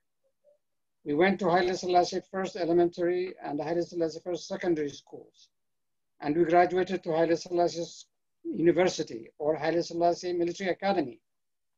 We walked or drove on Haile Selassie Road in Addis Ababa and other major cities across the country, and enjoyed concerts and theatrical performances at the then modern Haile Selassie Theater. Haile Selassie First Hospital in Addis Ababa and other major cities provided care for the sick. His power was absolute and unquestioned. The Ethiopian radio broadcast, introduced by an odd and startling strain of martial music, announced that the emperor had been removed from the throne. The broadcast ended with the crown prince's address to the nation, enumerating a litany of ills under his father's rule, declaring that he had accepted his limited role as constitutional monarch in the new Ethiopia. I guess this was 1960. That, as I mentioned here, I mean, there was no way that Haile Selassie could be, you know, at all. We don't know of any other order or any other, you know, ruler except Haile Selassie. So that's why I mentioned that, you know, and then I go on to describe how the coup unfolded and eventually fell apart. But that gives you the flavor of the times, you know, because this is the time, the history of Ethiopia now is practically, even as recent as during Haile Selassie's time, is unknown to the younger generation. I think the revolution has taken care of that by kind of making it more or less, you know, I wouldn't say relevant, but it's from the public view kind of thing. It's important to know the history. I think we have come a long way in that regard. It's not that I am nostalgic for that period, absolutely not. But within my lifetime, Ethiopia has really undergone so many transformations. It's inconceivable for the younger generation to think that there used to be such an Ethiopia and how we tolerated that to happen. So that's one part. I think I would I would turn this to Gordon because time is running out. So it gives us a little more time to the discussion part. Maybe some of that will come out later on as we go into the discussion with my friend. Thank you. Thank you, Nadia. Thank you, Siham. Thank you, Safi. It was a very interesting segment. Good to see the doting dad with his beautiful kids sharing these moments, reminiscing. Thank you so much. Now we're going to move to another segment, and then this time we will have a panel of Dr. Judy Koliansky. She is the professor of psychology at Teachers College, Columbia University. She's a trustee of the United African Congress. We have Mr. Milton Ali-Mahdi. He's published professor of African Studies, John Jay College of Criminal Justice, and publisher of Black Star News. We have Mamadou Niang, CEO of Next Media, and Miss Jessica Bishir, actress, film director, producer, and cinematographer. And they will be on with Dr. Nur Hussain. They will be talking about the book. They will be asking him questions about all different aspects. And that should begin now. But actually, before that, Dr. Nur Hussain mentioned something very interesting to me yesterday or the day before, when he was in Yugoslavia, and something I did not know. He mentioned that Louis Armstrong performed at the concert, and he went to this concert, and that the Yugoslavian people were so overwhelmed with his virtuosity that they got on the stage and they even kissed his shoes. They worshiped him. And I found that to be very interesting. I hope somebody asking him about what Western music and what jazz and actually what people of color meant at that time. Take it away, Judy. Wow, well, we are learning so much about our dear friend and colleague, Dr. Mohammed Nur Hussain, A as the middle initial. No one has mentioned that yet. It is important. Does anyone know what the A stands for? I'm sure the children do. Anyone else? Nope. No takers. Okay, Alamin, which is the name that you were known as when you were growing up. We all know you as Mohammed, but you were Alamin, meaning trustworthy. All right, that's very important. Second really interesting game show point about our dear Dr. Nur Hussain, and that is, what game show was he almost this close to being a contest on? Anyone know? Read carefully in the book, word by word. This close he came to being on Jeopardy! That's how smart he is. How amazing that point is. And in fact, I've got 4 hats that I really need to, in getting to my question about you, really be dealing with. I could even put them on. You know, first as a journalist, that I've read so many books, speed reading in my career as a talk show host on TV and radio, but I couldn't read your book, speed reading. I had to read every word. It was so compelling and interesting. The dog story that that one of your daughters talked about, your military training, your learning medicine and in Latin and Slovakian, amazing. And how I'm going to put my next hat on as a military brat because of your military training, okay? You did not want to go to military training. You hated going into that. You thought you were a loser being chosen to do that. And yet, look what it led to. You're meeting Haile Selassie. You're being picked out of everybody to be put on such a pedestal. This is an astounding part of your career. Another hat, you're a historian. We all know like how you have managed to squash into this book everything about history. Your jazz knowledge of Duke Ellington, your movie knowledge of John Wayne, your sports knowledge of the Mets' Darryl Strawberry, your music knowledge of, my goodness, Freddie Mercury from Queen. Where is all this stored in your head that you have brought out in the story of your life? It's just absolutely brilliant. And last but not least, as a psychologist, this gets to my question, me being a psychologist and reading your touching story about your wife and your mother and your children, of course, with one boy, but how much you loved your family and adored your wife, and that your mother adored you, that you describe that you were a scrawny, skinny-legged, large-headed, sickly child, but your mother adored you. through all your illnesses and helped you. And that when, after you went to Zagreb and you came back, that in fact your biggest joy was going back to Ethiopia and seeing your mother and how her face, being that her name means illuminate, lit up. And so what I want to ask you, my dear friend, Dr. Mohammed Alamin Nur Hussein, what do you think your mother would say now if she were able to be on this Zoom with us?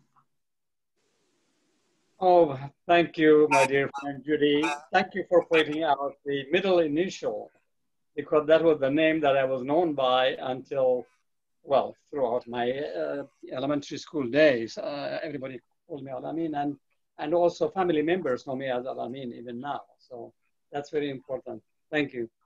Well, I do mention my mother.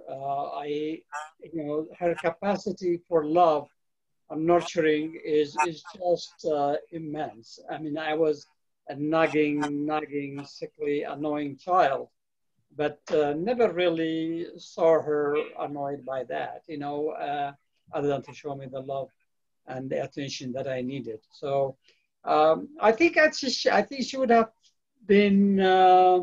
She would have felt fulfilled to see me in this position, for taking care of me during all these years, and to see me now, it would have been probably the happiest of her, life that she would feel. It was not meant to be. Well, she has seen me achieve all those. She saw me become a doctor. I went back to see her, and she was happy that I really got to where I am, and insisted that I go back and do my work and to my family and so on, despite the fact she was on her deathbed, essentially.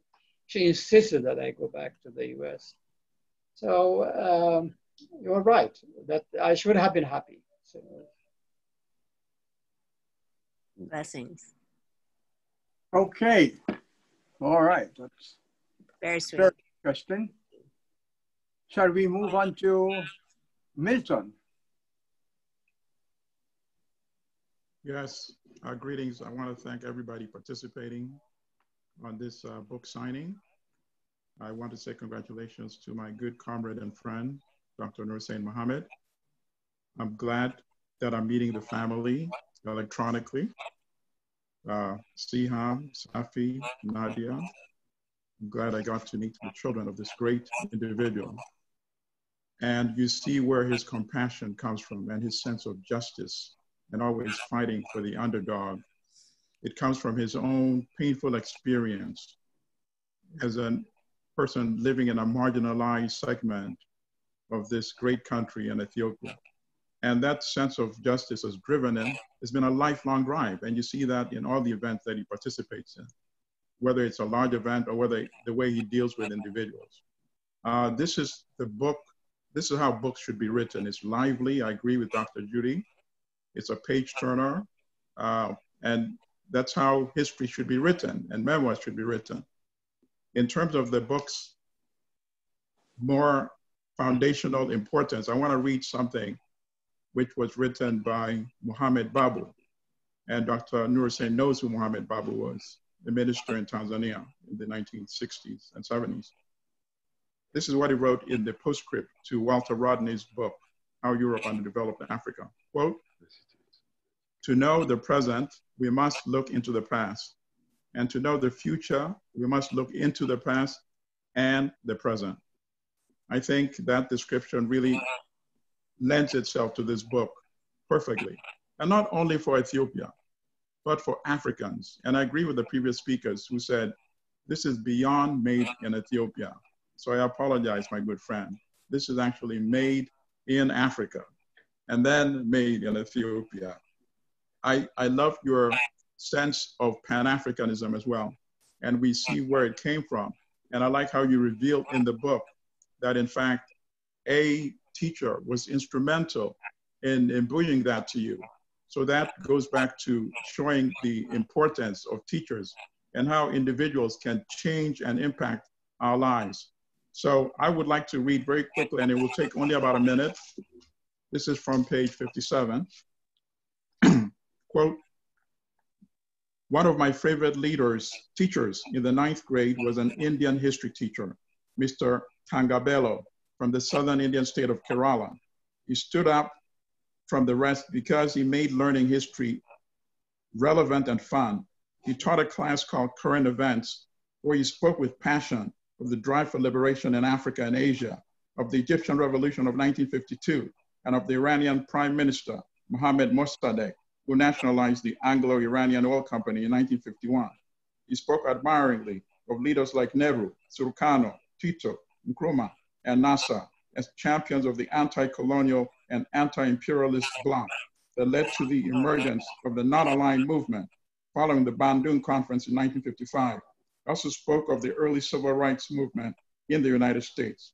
Our history teacher had inspired me to read more and more, and he played a significant role in my early understanding of the Cold War, the various African liberation movements, colonialism, imperialism, and communism. I'd like to end there, but this is my question to my good friend, Dr. Nur Singh. That really captures a very transitional and interesting moment in Africa's history, in world history, in fact. And there's a sense of what phenomenal opportunities existed at that moment in time. Can you imagine if some of those issues that your teacher was teaching you and that you thought about had been captured, where Africa would be today? The lost opportunity for Pan-African evolution and African unity. So I would like you, as you look back now from this vantage point at that moment in history, in a quick, short, perhaps response, can you tell us how you feel about the lost hopes and opportunities, and what lessons can we gain going forward from that moment in history? Thank you. Thank you, my friend, Conrad, Milton. I think the lost opportunity that you talk about indeed was a lost opportunity immediately post-colonial Africa. I think the first and foremost emphasis should have been made on exploring African history to start with. I think we still remained under the influence of colonial educational systems that continue to marginalize the contributions of Africans in that area.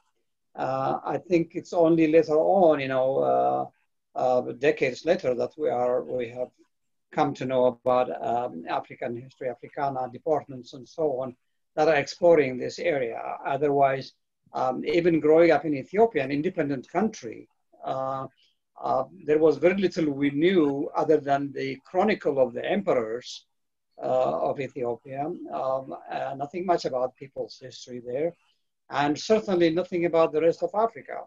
But we did learn about the glory of the British Empire, the greatness of the American,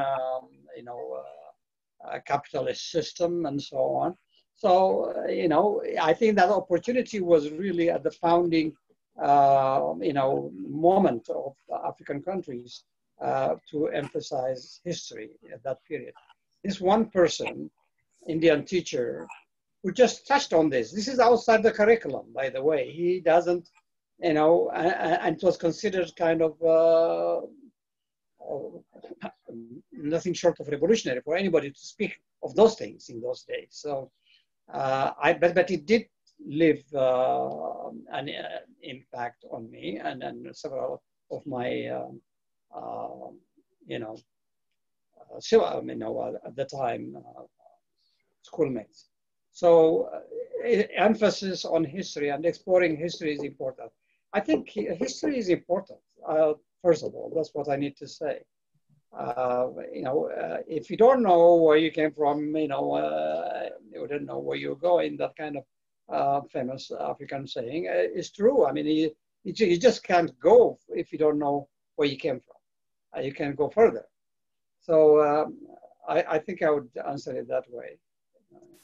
Thank you. And I just wanted to note that that teacher got kicked out of the country for that kind of teaching. Probably. Yeah, he was kicked out. It didn't Thank last. you. Thank you, Milton, for the question. I see Mamadou popped up a while ago. No, I'm here. There he is. Okay, Mamadou, your turn. Yes, thank you. Well, greetings to all of my friends. So, you know, this is, for me, this is one moment where I lament about the double-edged sword of this magnificent technology of Zoom. You know, we could not have dreamt of being able to connect more than 70 people, certainly from different continents, in one platform for this unbelievable conversation. But at the same time, believe me, I truly miss the physical proximity. I miss the one-on-one exchanges. I miss the person-to-person talk.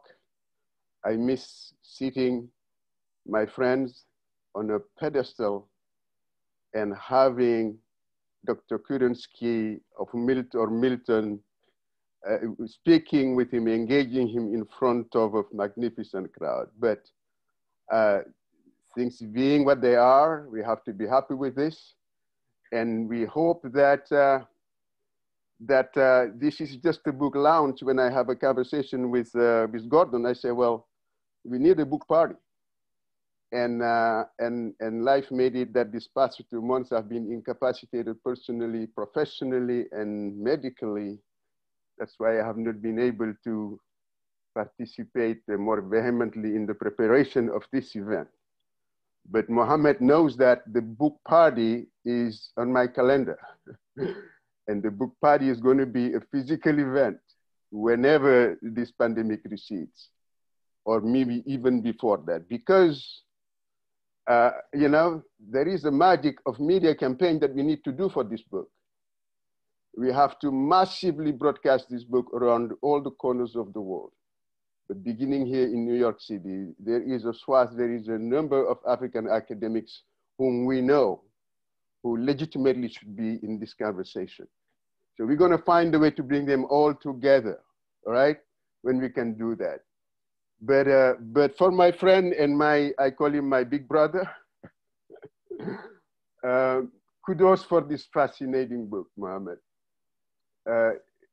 You're telling a big story using, you know, an archive of narrative tools where you are the protagonist, but actually everyone in every corner of Ethiopia that you've touched is given enough space in this book. It seems like not one page of your life is left unturned. And one feels that you started actually taking notes at age 3 for this gripping personal, it's unbelievable. At age 3, you've been looking, you've been gauging, you've been scrutinizing. You know, for me, not only, believe me, the reportorial style, you know, we know which is generic to the Rudyard Kapuscinski, you know, and the Toro and all of those. But you clearly not only have the stories to tell, but you have gathered the arsenal of tools to tell it.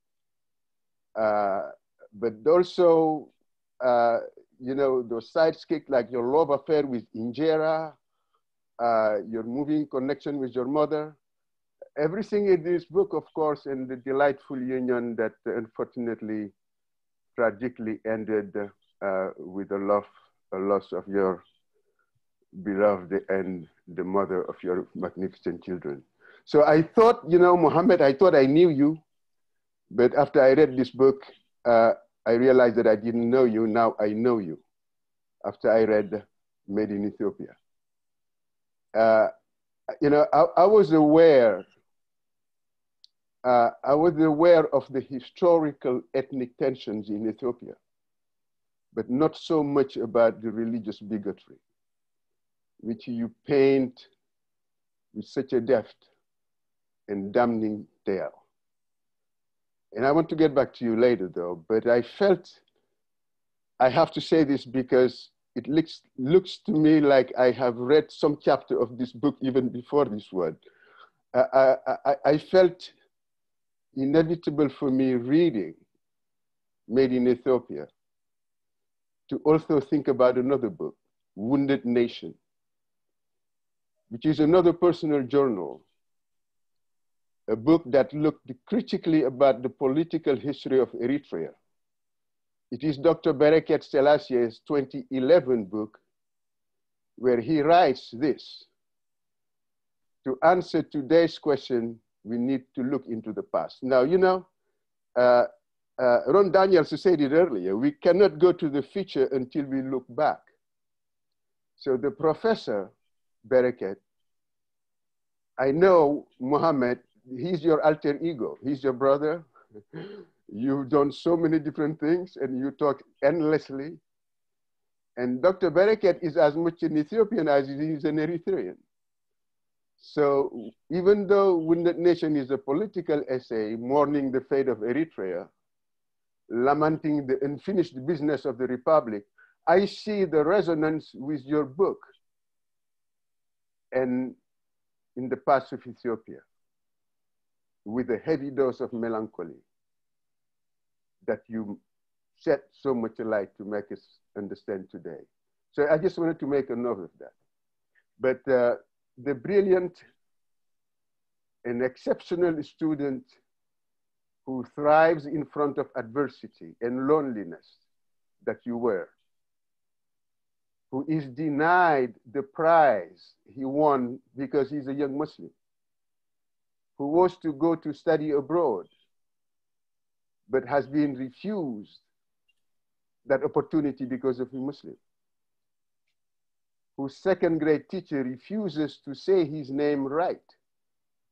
So, you know, as a West African, I have much to learn from Ethiopia, from your own experience.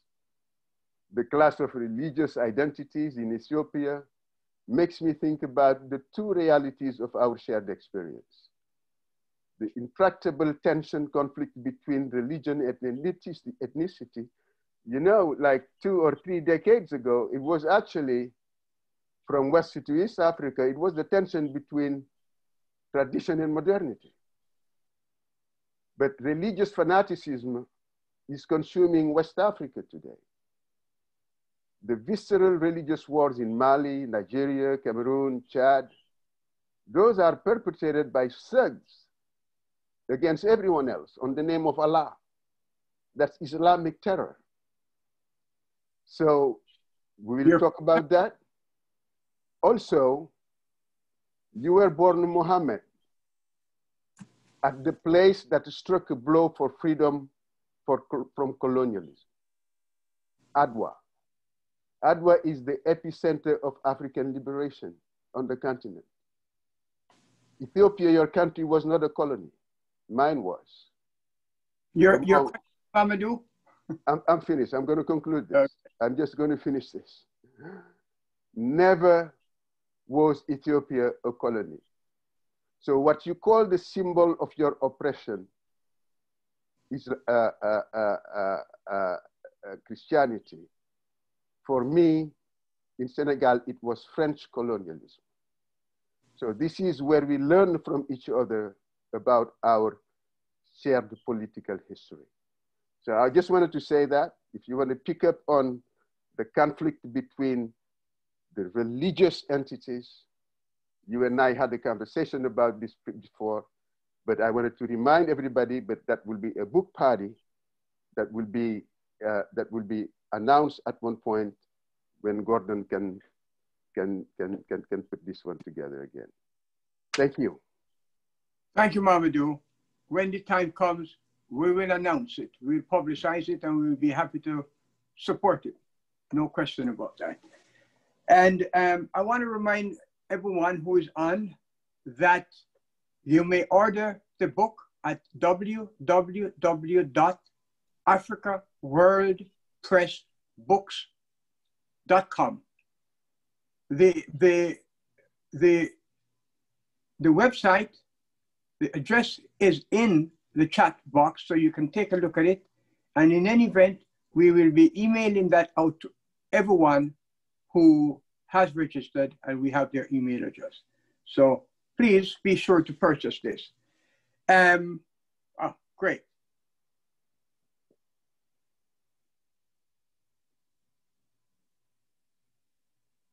All right, you can put it up again.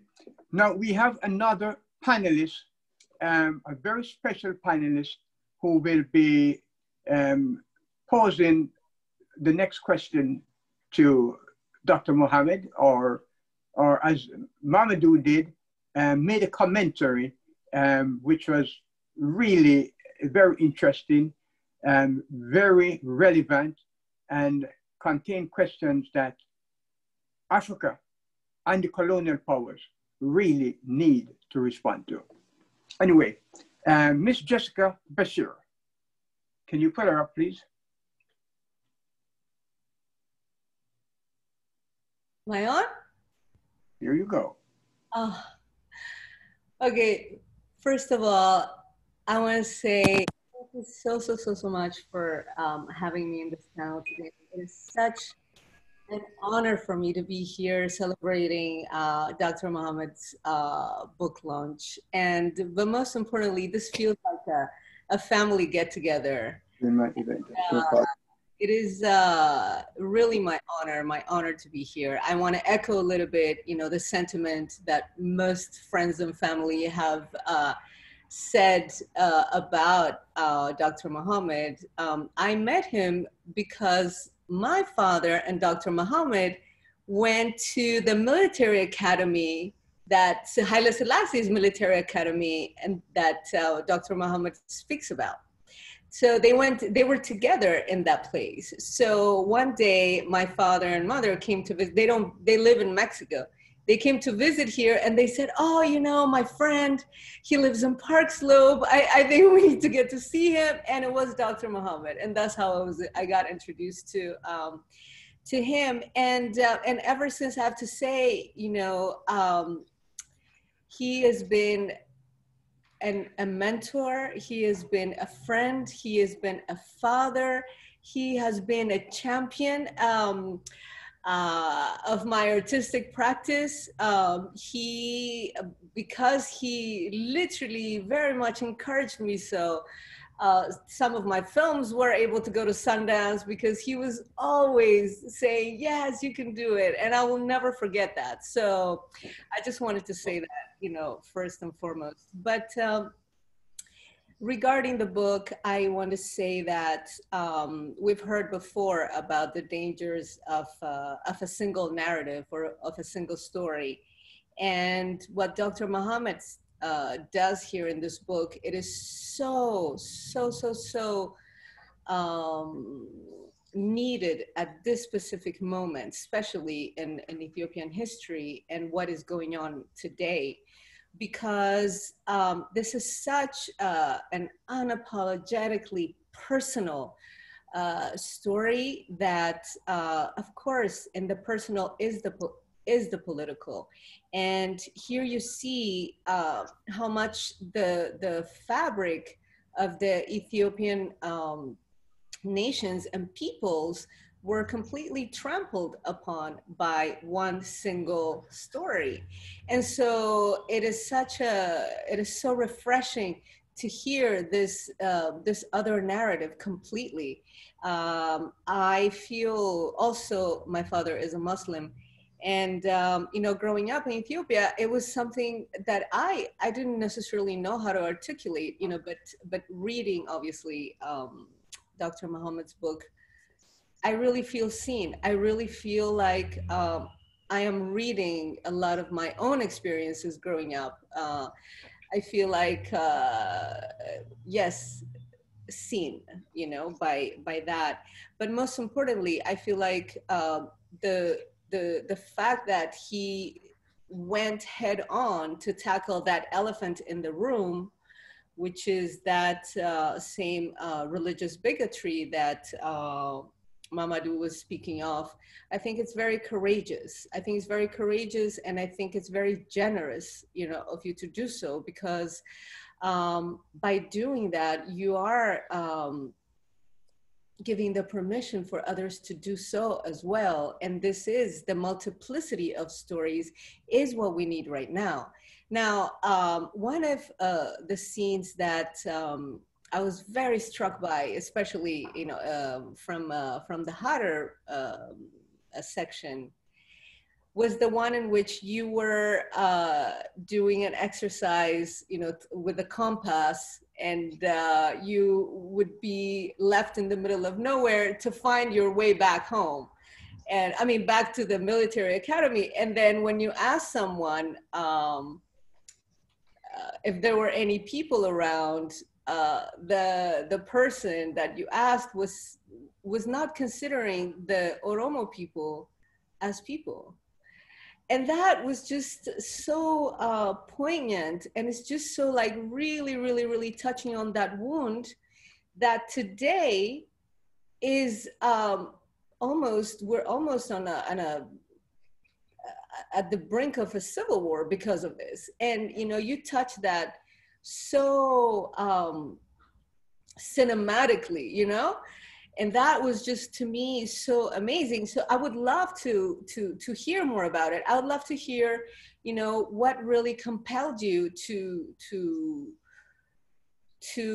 again, to speak about this unbelonging. I mean, I know what might have compelled you, but how did you get the courage to do, especially you know, writing about Ethiopia, where that one single narrative has been so prevalent?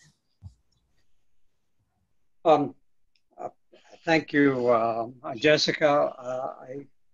I'm glad you mentioned that your dad and I were together at the military academy, and we're still very close friends. You know, we communicate very frequently. I needed to write all these things because I think in order to find solutions, we need to know ourselves. We need to know our biases, our weaknesses. I mean, no matter which side it came from. I mean, first of all, I'm talking about a country that's extremely inscrutable. The people are very complex. And by that, I mean in a very complimentary way. It's a complex country. Well, first of all, there are 80 languages in the country, and nationalities. So what you are seeing now is really the coming to awareness of many of these various marginalized communities to be counted in one way or the other, you know. But Ethiopia, like I said, is an ancient country also that has a lot going for it. First of all, it is a country that had significant Jewish presence before Christianity. Mm-hmm. It was Jewish, in addition to the indigenous religions. And it was, you know, the first Christian state, self-proclaimed Christian state. And it was also, you can say, the first Muslim country in a way, because Islam was worshipped freely 2 years before the pilgrimage, before the Hijrah, the flight to Medina, which is considered the beginning of Islam. So it's really the home of the Abrahamic religions, the three Abrahamic religions. And they have been coexisting with tensions now and then and so on. But eventually what described the country was the culture, and the history was the crown and the identity of the Ethiopian Orthodox Church. And that has been the pattern over the past, you know, a millennia and a half. So that's what you have to see it in that context. And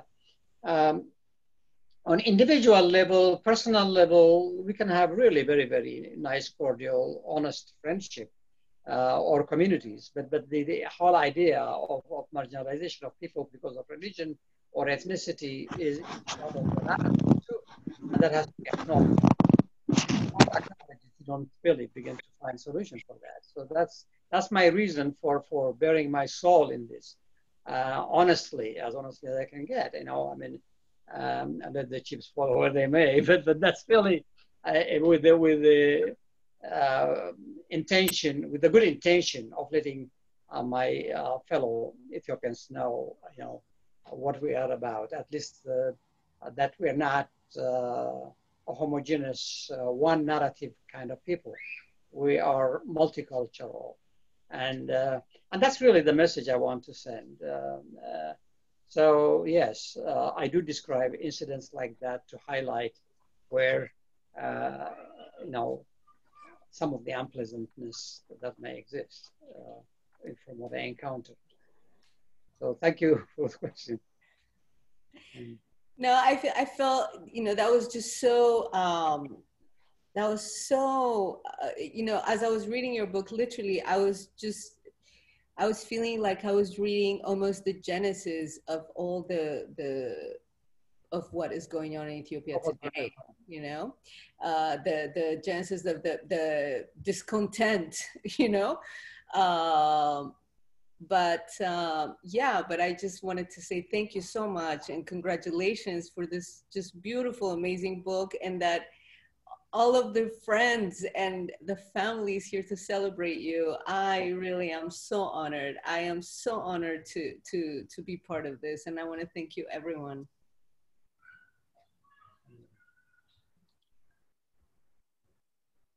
Thank you, Jessica.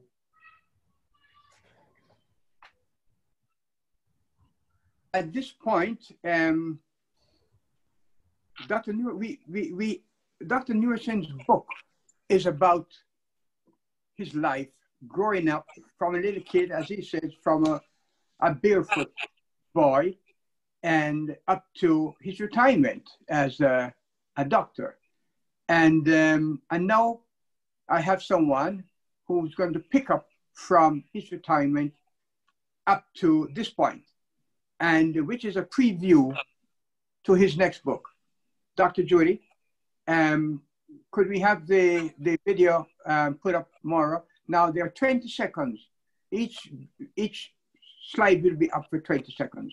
So you do have enough time to talk about it and keep going through.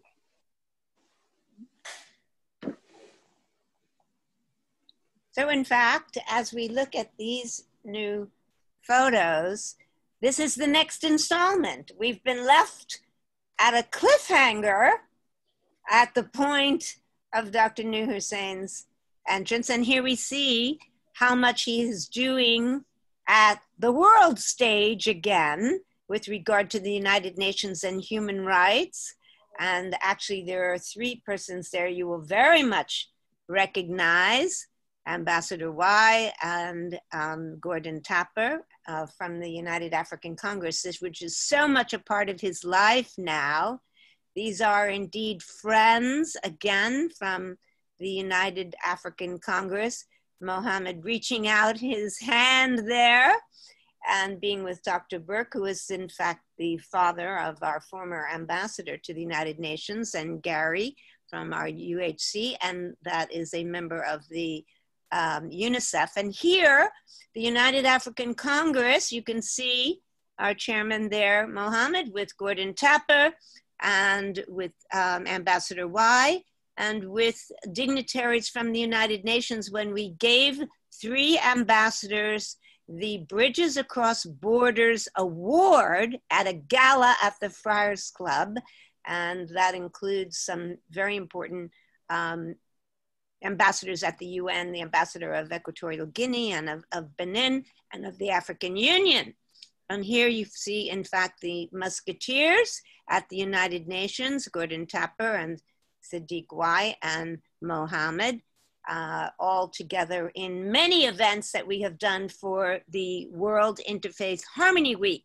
This is Mohammed speaking on behalf of the United African Congress at a major event at the United Nations, sitting next to the representative from WHO about the Ebola epidemic and what we have been doing at the United Nations with regard to that, speaking to many, many countries and member states.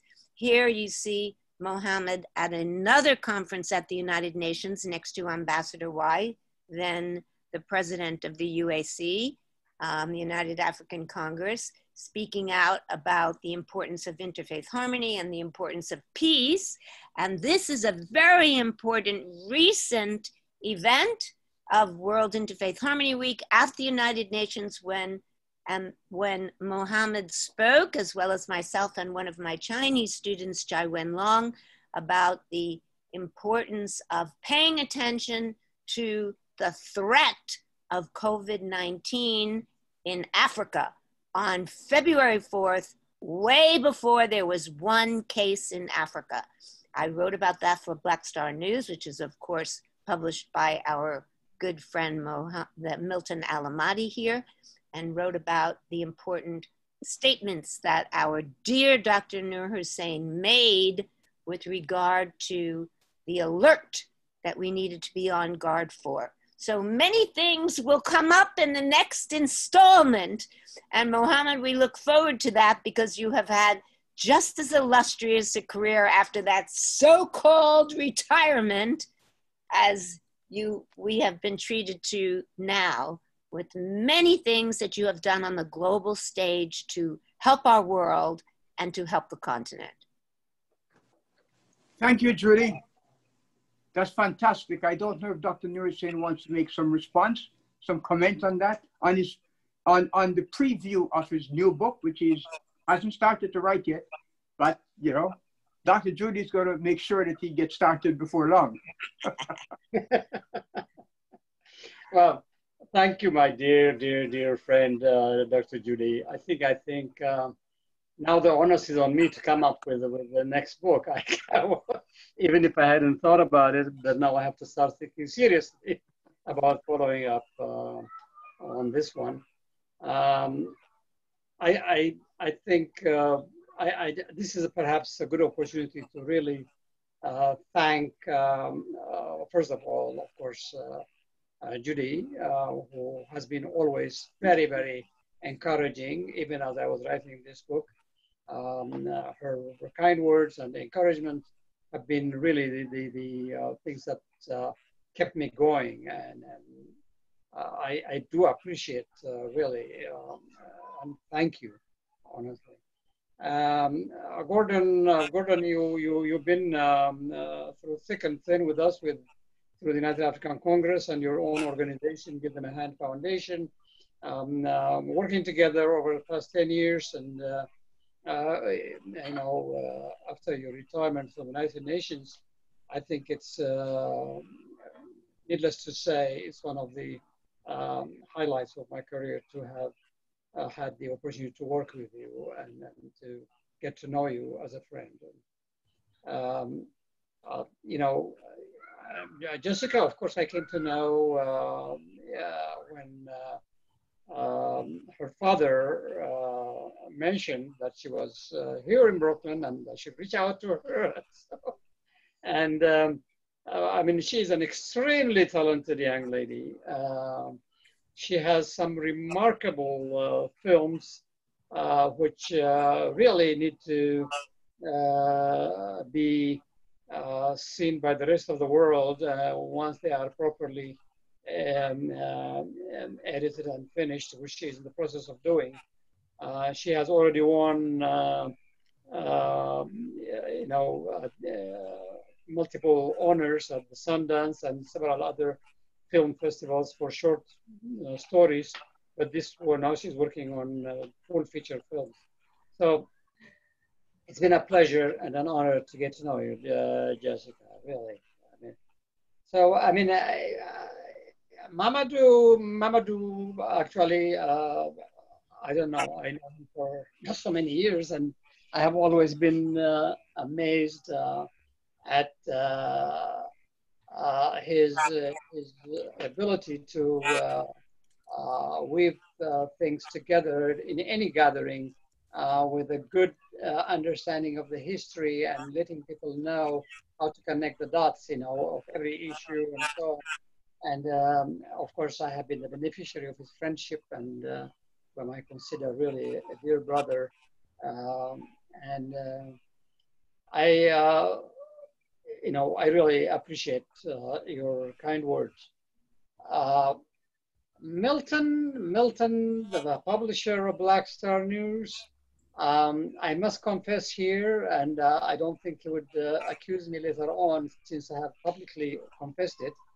I have taken almost a page out of his book on the Battle of Adwa, which has so beautifully written how the venerable New York Times covered the Battle of Adwa, showing Italy winning and how these savages would be taught and so on and stuff, you know.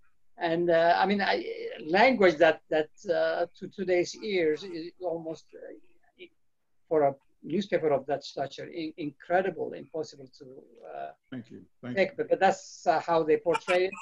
And I just had to quote him there when I was discussing Battle of Adwa. He's been a dear friend, and of course, I have been the beneficiary of a column of his wonderful digital paper. So, I mean, a newspaper. And he's you know, a fighter for human rights and African rights, definitely. My friend, a longtime friend, and partner in crime.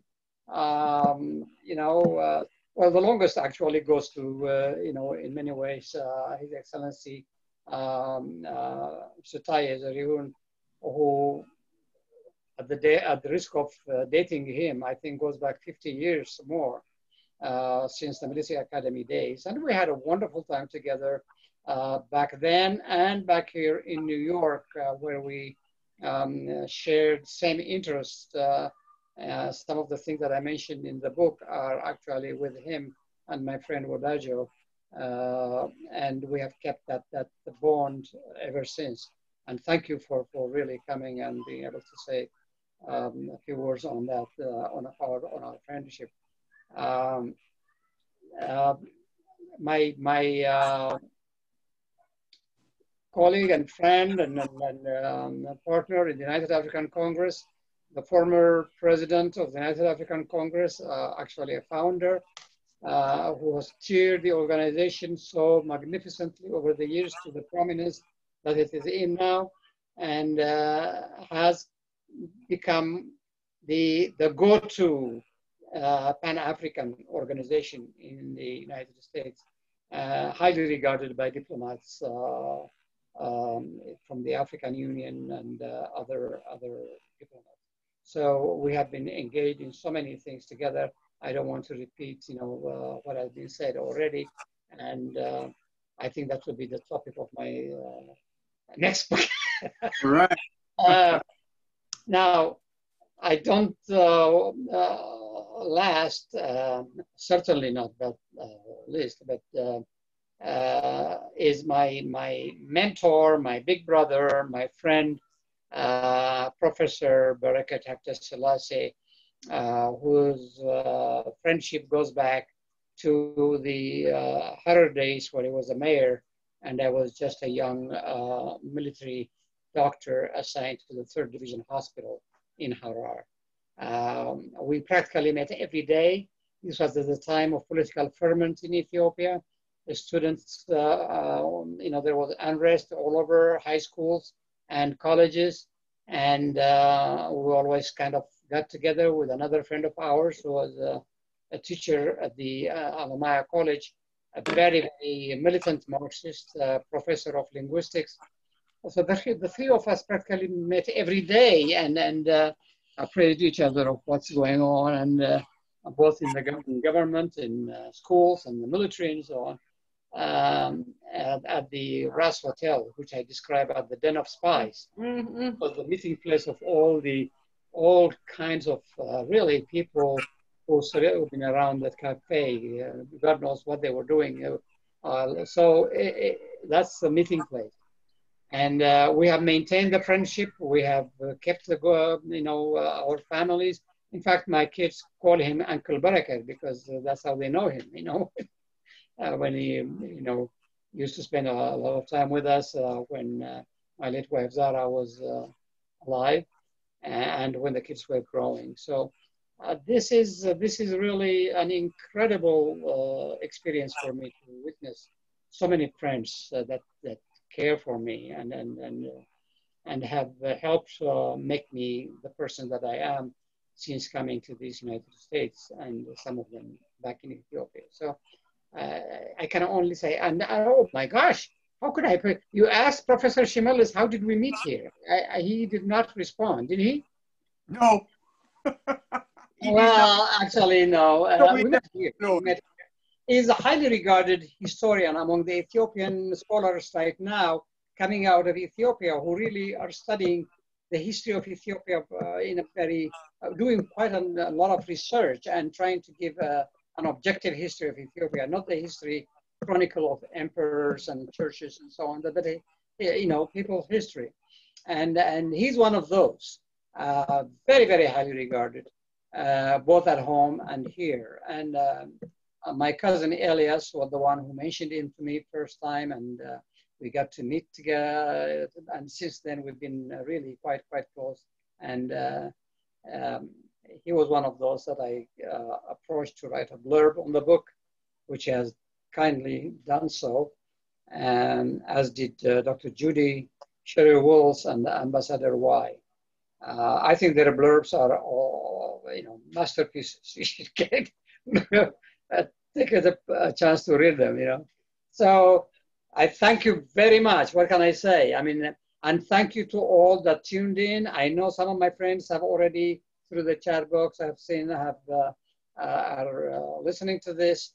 Perhaps I can get back to you at some point personally, but I really want to thank you. Thank you all from the friends from Ethiopian American Doctors Group. Thank you people from Brooklyn for Peace, and thank you other friends who we have met on many occasions here. I just feel blessed. And last but not least, my children. What can I say? I just love you. That's it. Yeah. Wonderful, Dr. Mohammed. That's fantastic. We are at the end of our program. I just want to, I just want to really express my appreciation to everyone who got on this Zoom call and to support Dr. Nur Hussein's book. The speakers were wonderful, were engaging, were interesting. We learned a lot about Dr. Nur Hussein, and really, it was a very fantastic experience here. I'm not going to close this until I get Ambassador Y back on the screen, because no one can be as effective at him in a diplomatic way of getting you to purchase the book. Ambassador Y, you will have the last word, sir. Thank you. Thank you all very, very much. It is also wonderful to see my comrades, Milton, Mamadou, who has now moved from being a journalist to a philosopher. Really wonderful. It's great to see them all. And Dr. Judy, Gordon, yourself, really pulling this together and pulling us all together is something that we really have to be thankful to you, because scripting this is not easy. But like Dr. Nur Hussein always says, once the maestro and Judy are on board, we're going to have a flawless and effective process. The thing that I think if we recall during all of this process, my own thoughts were always saying, we do all of this, we're going to buy the book. Right now, I have received money for 20 books.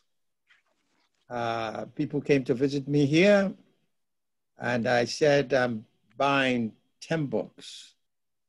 then my visitor said, I am matching you, Ambassador, with 10 bucks. So this book is not going to get on the bestseller list if it is not purchased. So I know we have 54 people. We had about, I think Mamadou was the one that said, I think we had almost from the beginning close to about 70 on this call. Yeah, we had 73 at the top. Yeah, we had 73. So I know quite a lot of these people came because they love and they care about somebody who has loved and cared for not only Ethiopians, but the whole world.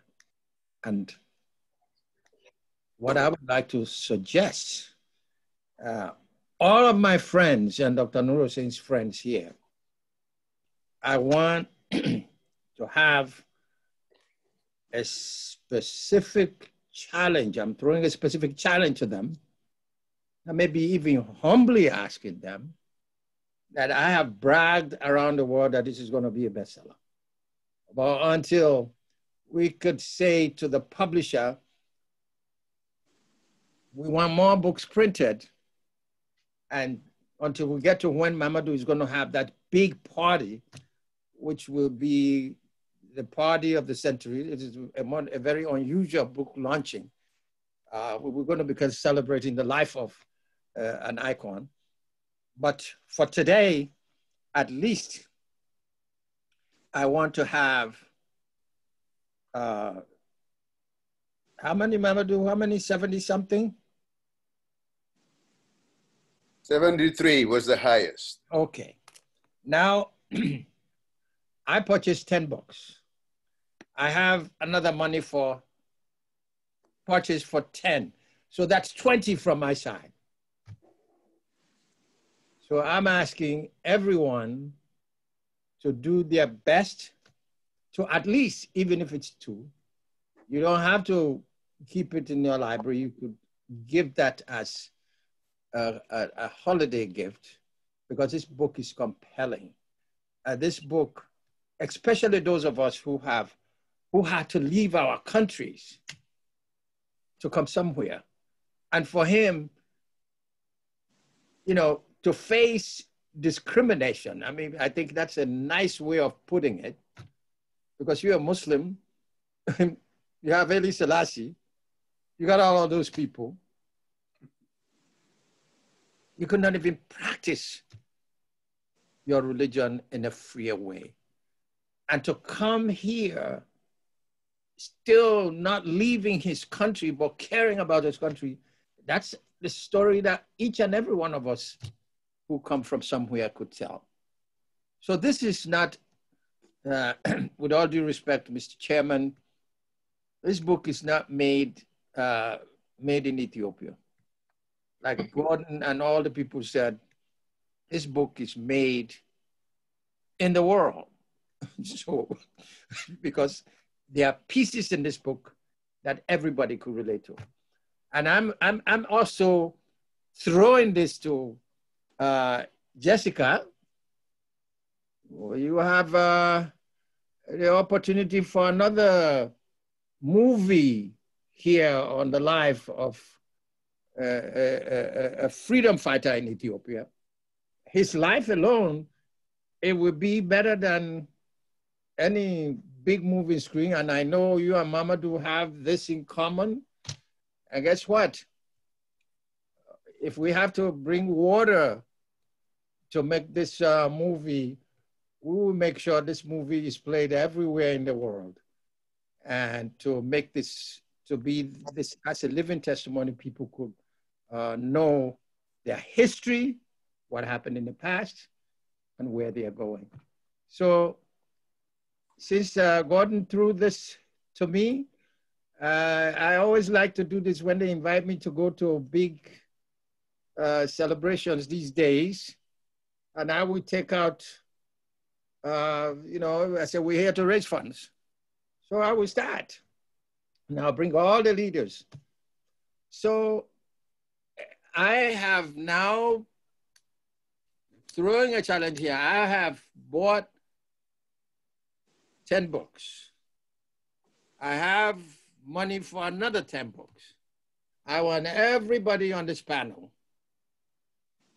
to commit that they are purchasing whatever number of those books right here, publicly, openly, because the chairman always insists on transparency and accountability.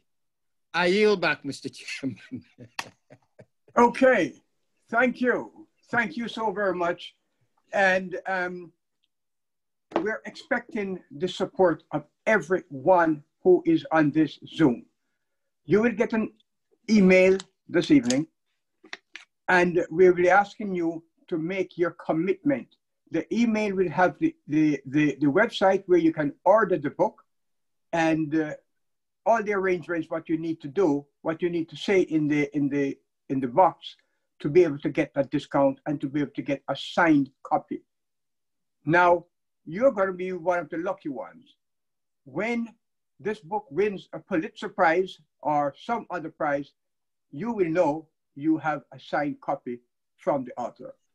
So all I would like to thank you all very much. My last comment will be,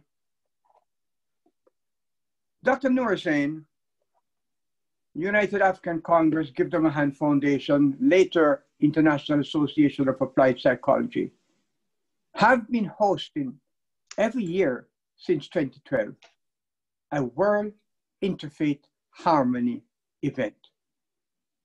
I now look at Dr. Noor Hussein's leadership in this series of events in a somewhat different light. He has never shown any type of discrimination, any type of leaning. If he's thinking of inviting a Muslim, an imam to speak, he thinks also of inviting a Christian, a Jewish, and a Hindu.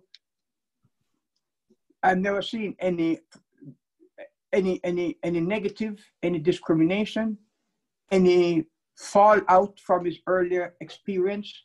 And I think that tells you the type of person he is. And that's why we love him.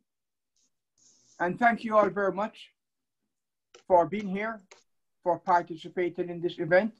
I would give my colleagues each a half a minute to say something, but I'm not gonna do it because I know you will each take 5 minutes, which is not good. Here is Dr. Bediket. Dr. Bediket? Dr. Bediket? Hello, Dr. Bediket? Yes, how are you? I'm good. We're still on. We're wrapping up. So maybe you want to have a final word to Dr. Mohammed. I will. Thank you. I enjoyed the whole session. There wasn't enough time to say so much about him, especially the family. I would like to say that he has a charming family. I knew the children when they were kids. Safi was, I think, 1 year old when I stayed with them in Staten Island. And I knew them from their childhood. They're a wonderful family, charming. They're like my family. And their mother was like my daughter. Yes, so we are family, and I have wonderful memories of that. So reading the book brought back a lot of memories to me. And today, the children reading those passages of their father's book, that touched my heart. And so my friend, Mohammed, congratulations. You've done a wonderful job. And your children are proud of you. We are all proud of you. You should be proud of yourself. That's all I can say. Okay, thank you. Dr. Mohammed, you may say thank you. What can I say to my friend Barakat? I thank you for those kind words. Really, Barakat, you've been an inspiring figure to many Ethiopians of my generation, particularly to me, through our association over the years. And I think it's thanks to you and your encouragement that I was able to write this one. Of course, your memoir, The Crown and the Pen, was served as sort of a template for me to follow. And of course, since then you have written so many wonderful books that I think people on this Zoom session should know about and check him out. It's just not, it's not only as a professor of law and professor of African studies that we know him, but he's also a novelist and a poet, and you know, he's a man for all seasons. You know, multifaceted kind of writer. So thank you, my friend Barakat. Thanks a lot. Appreciate it. Judy, you have 20 seconds. I think that the fascination of the journey that you have gone through in all cultures, from religion to history to music to boxing, by the way, is quite a credit to you. And we all see you not only in a new light, but in a beautiful light, and we cherish you. Wow, beautiful. Jessica, you have 20 seconds. Jessica. That's not fair. That's not fair. Well, just really quickly, I just want to say, Dr. Muhammad, everyone, thank you for being here. But Dr. Muhammad, thank you so much for being such an inspiring, for being such a mentor, for being so gregarious and that charming and amazing self that you are. I am so happy to be here celebrating you, and yeah, congratulations. Thank you. Milton. Yes, I hope the book will find a way to be translated, and as well as to disseminate it. You know, we need to explore things to get it to the grassroots. Maybe even we can connect with some people on the continent beyond Ethiopia to start with, of course, and get parts of the excerpt read over some radio programs, and just to read the masses, because I want a young person who's faced with that type of discrimination to realize that you can actually turn it around to your advantage. And don't despair and don't give up hope. You can indeed turn it around and become like Dr. Muhammad Nur Hussein. Use those abuses, the insults, to bring out the best in you. So thank you for writing that book. And now let's maximize its potential. Thank you. Mamadou?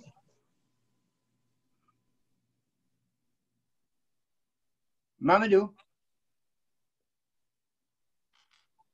Is Dr. Shimelis here? Well, Shimelis left. He left? That's why we had him earlier. Okay, yes. ASG Zerahun? Okay. All right. This is Zerahun. Oh, yes. Final words. You have 20 seconds. Thank you. Thank you very much. And thank you for making you part of much deserved tribute. Perhaps I have known Muhammad the longest, I dare say. And I thought, you know, I had his number. I thought I knew him. But the book had opened my eyes to a lot of things, perhaps things which our youth had obscured. And I would like to thank him again for making me a worthier friend now that I know more than I did.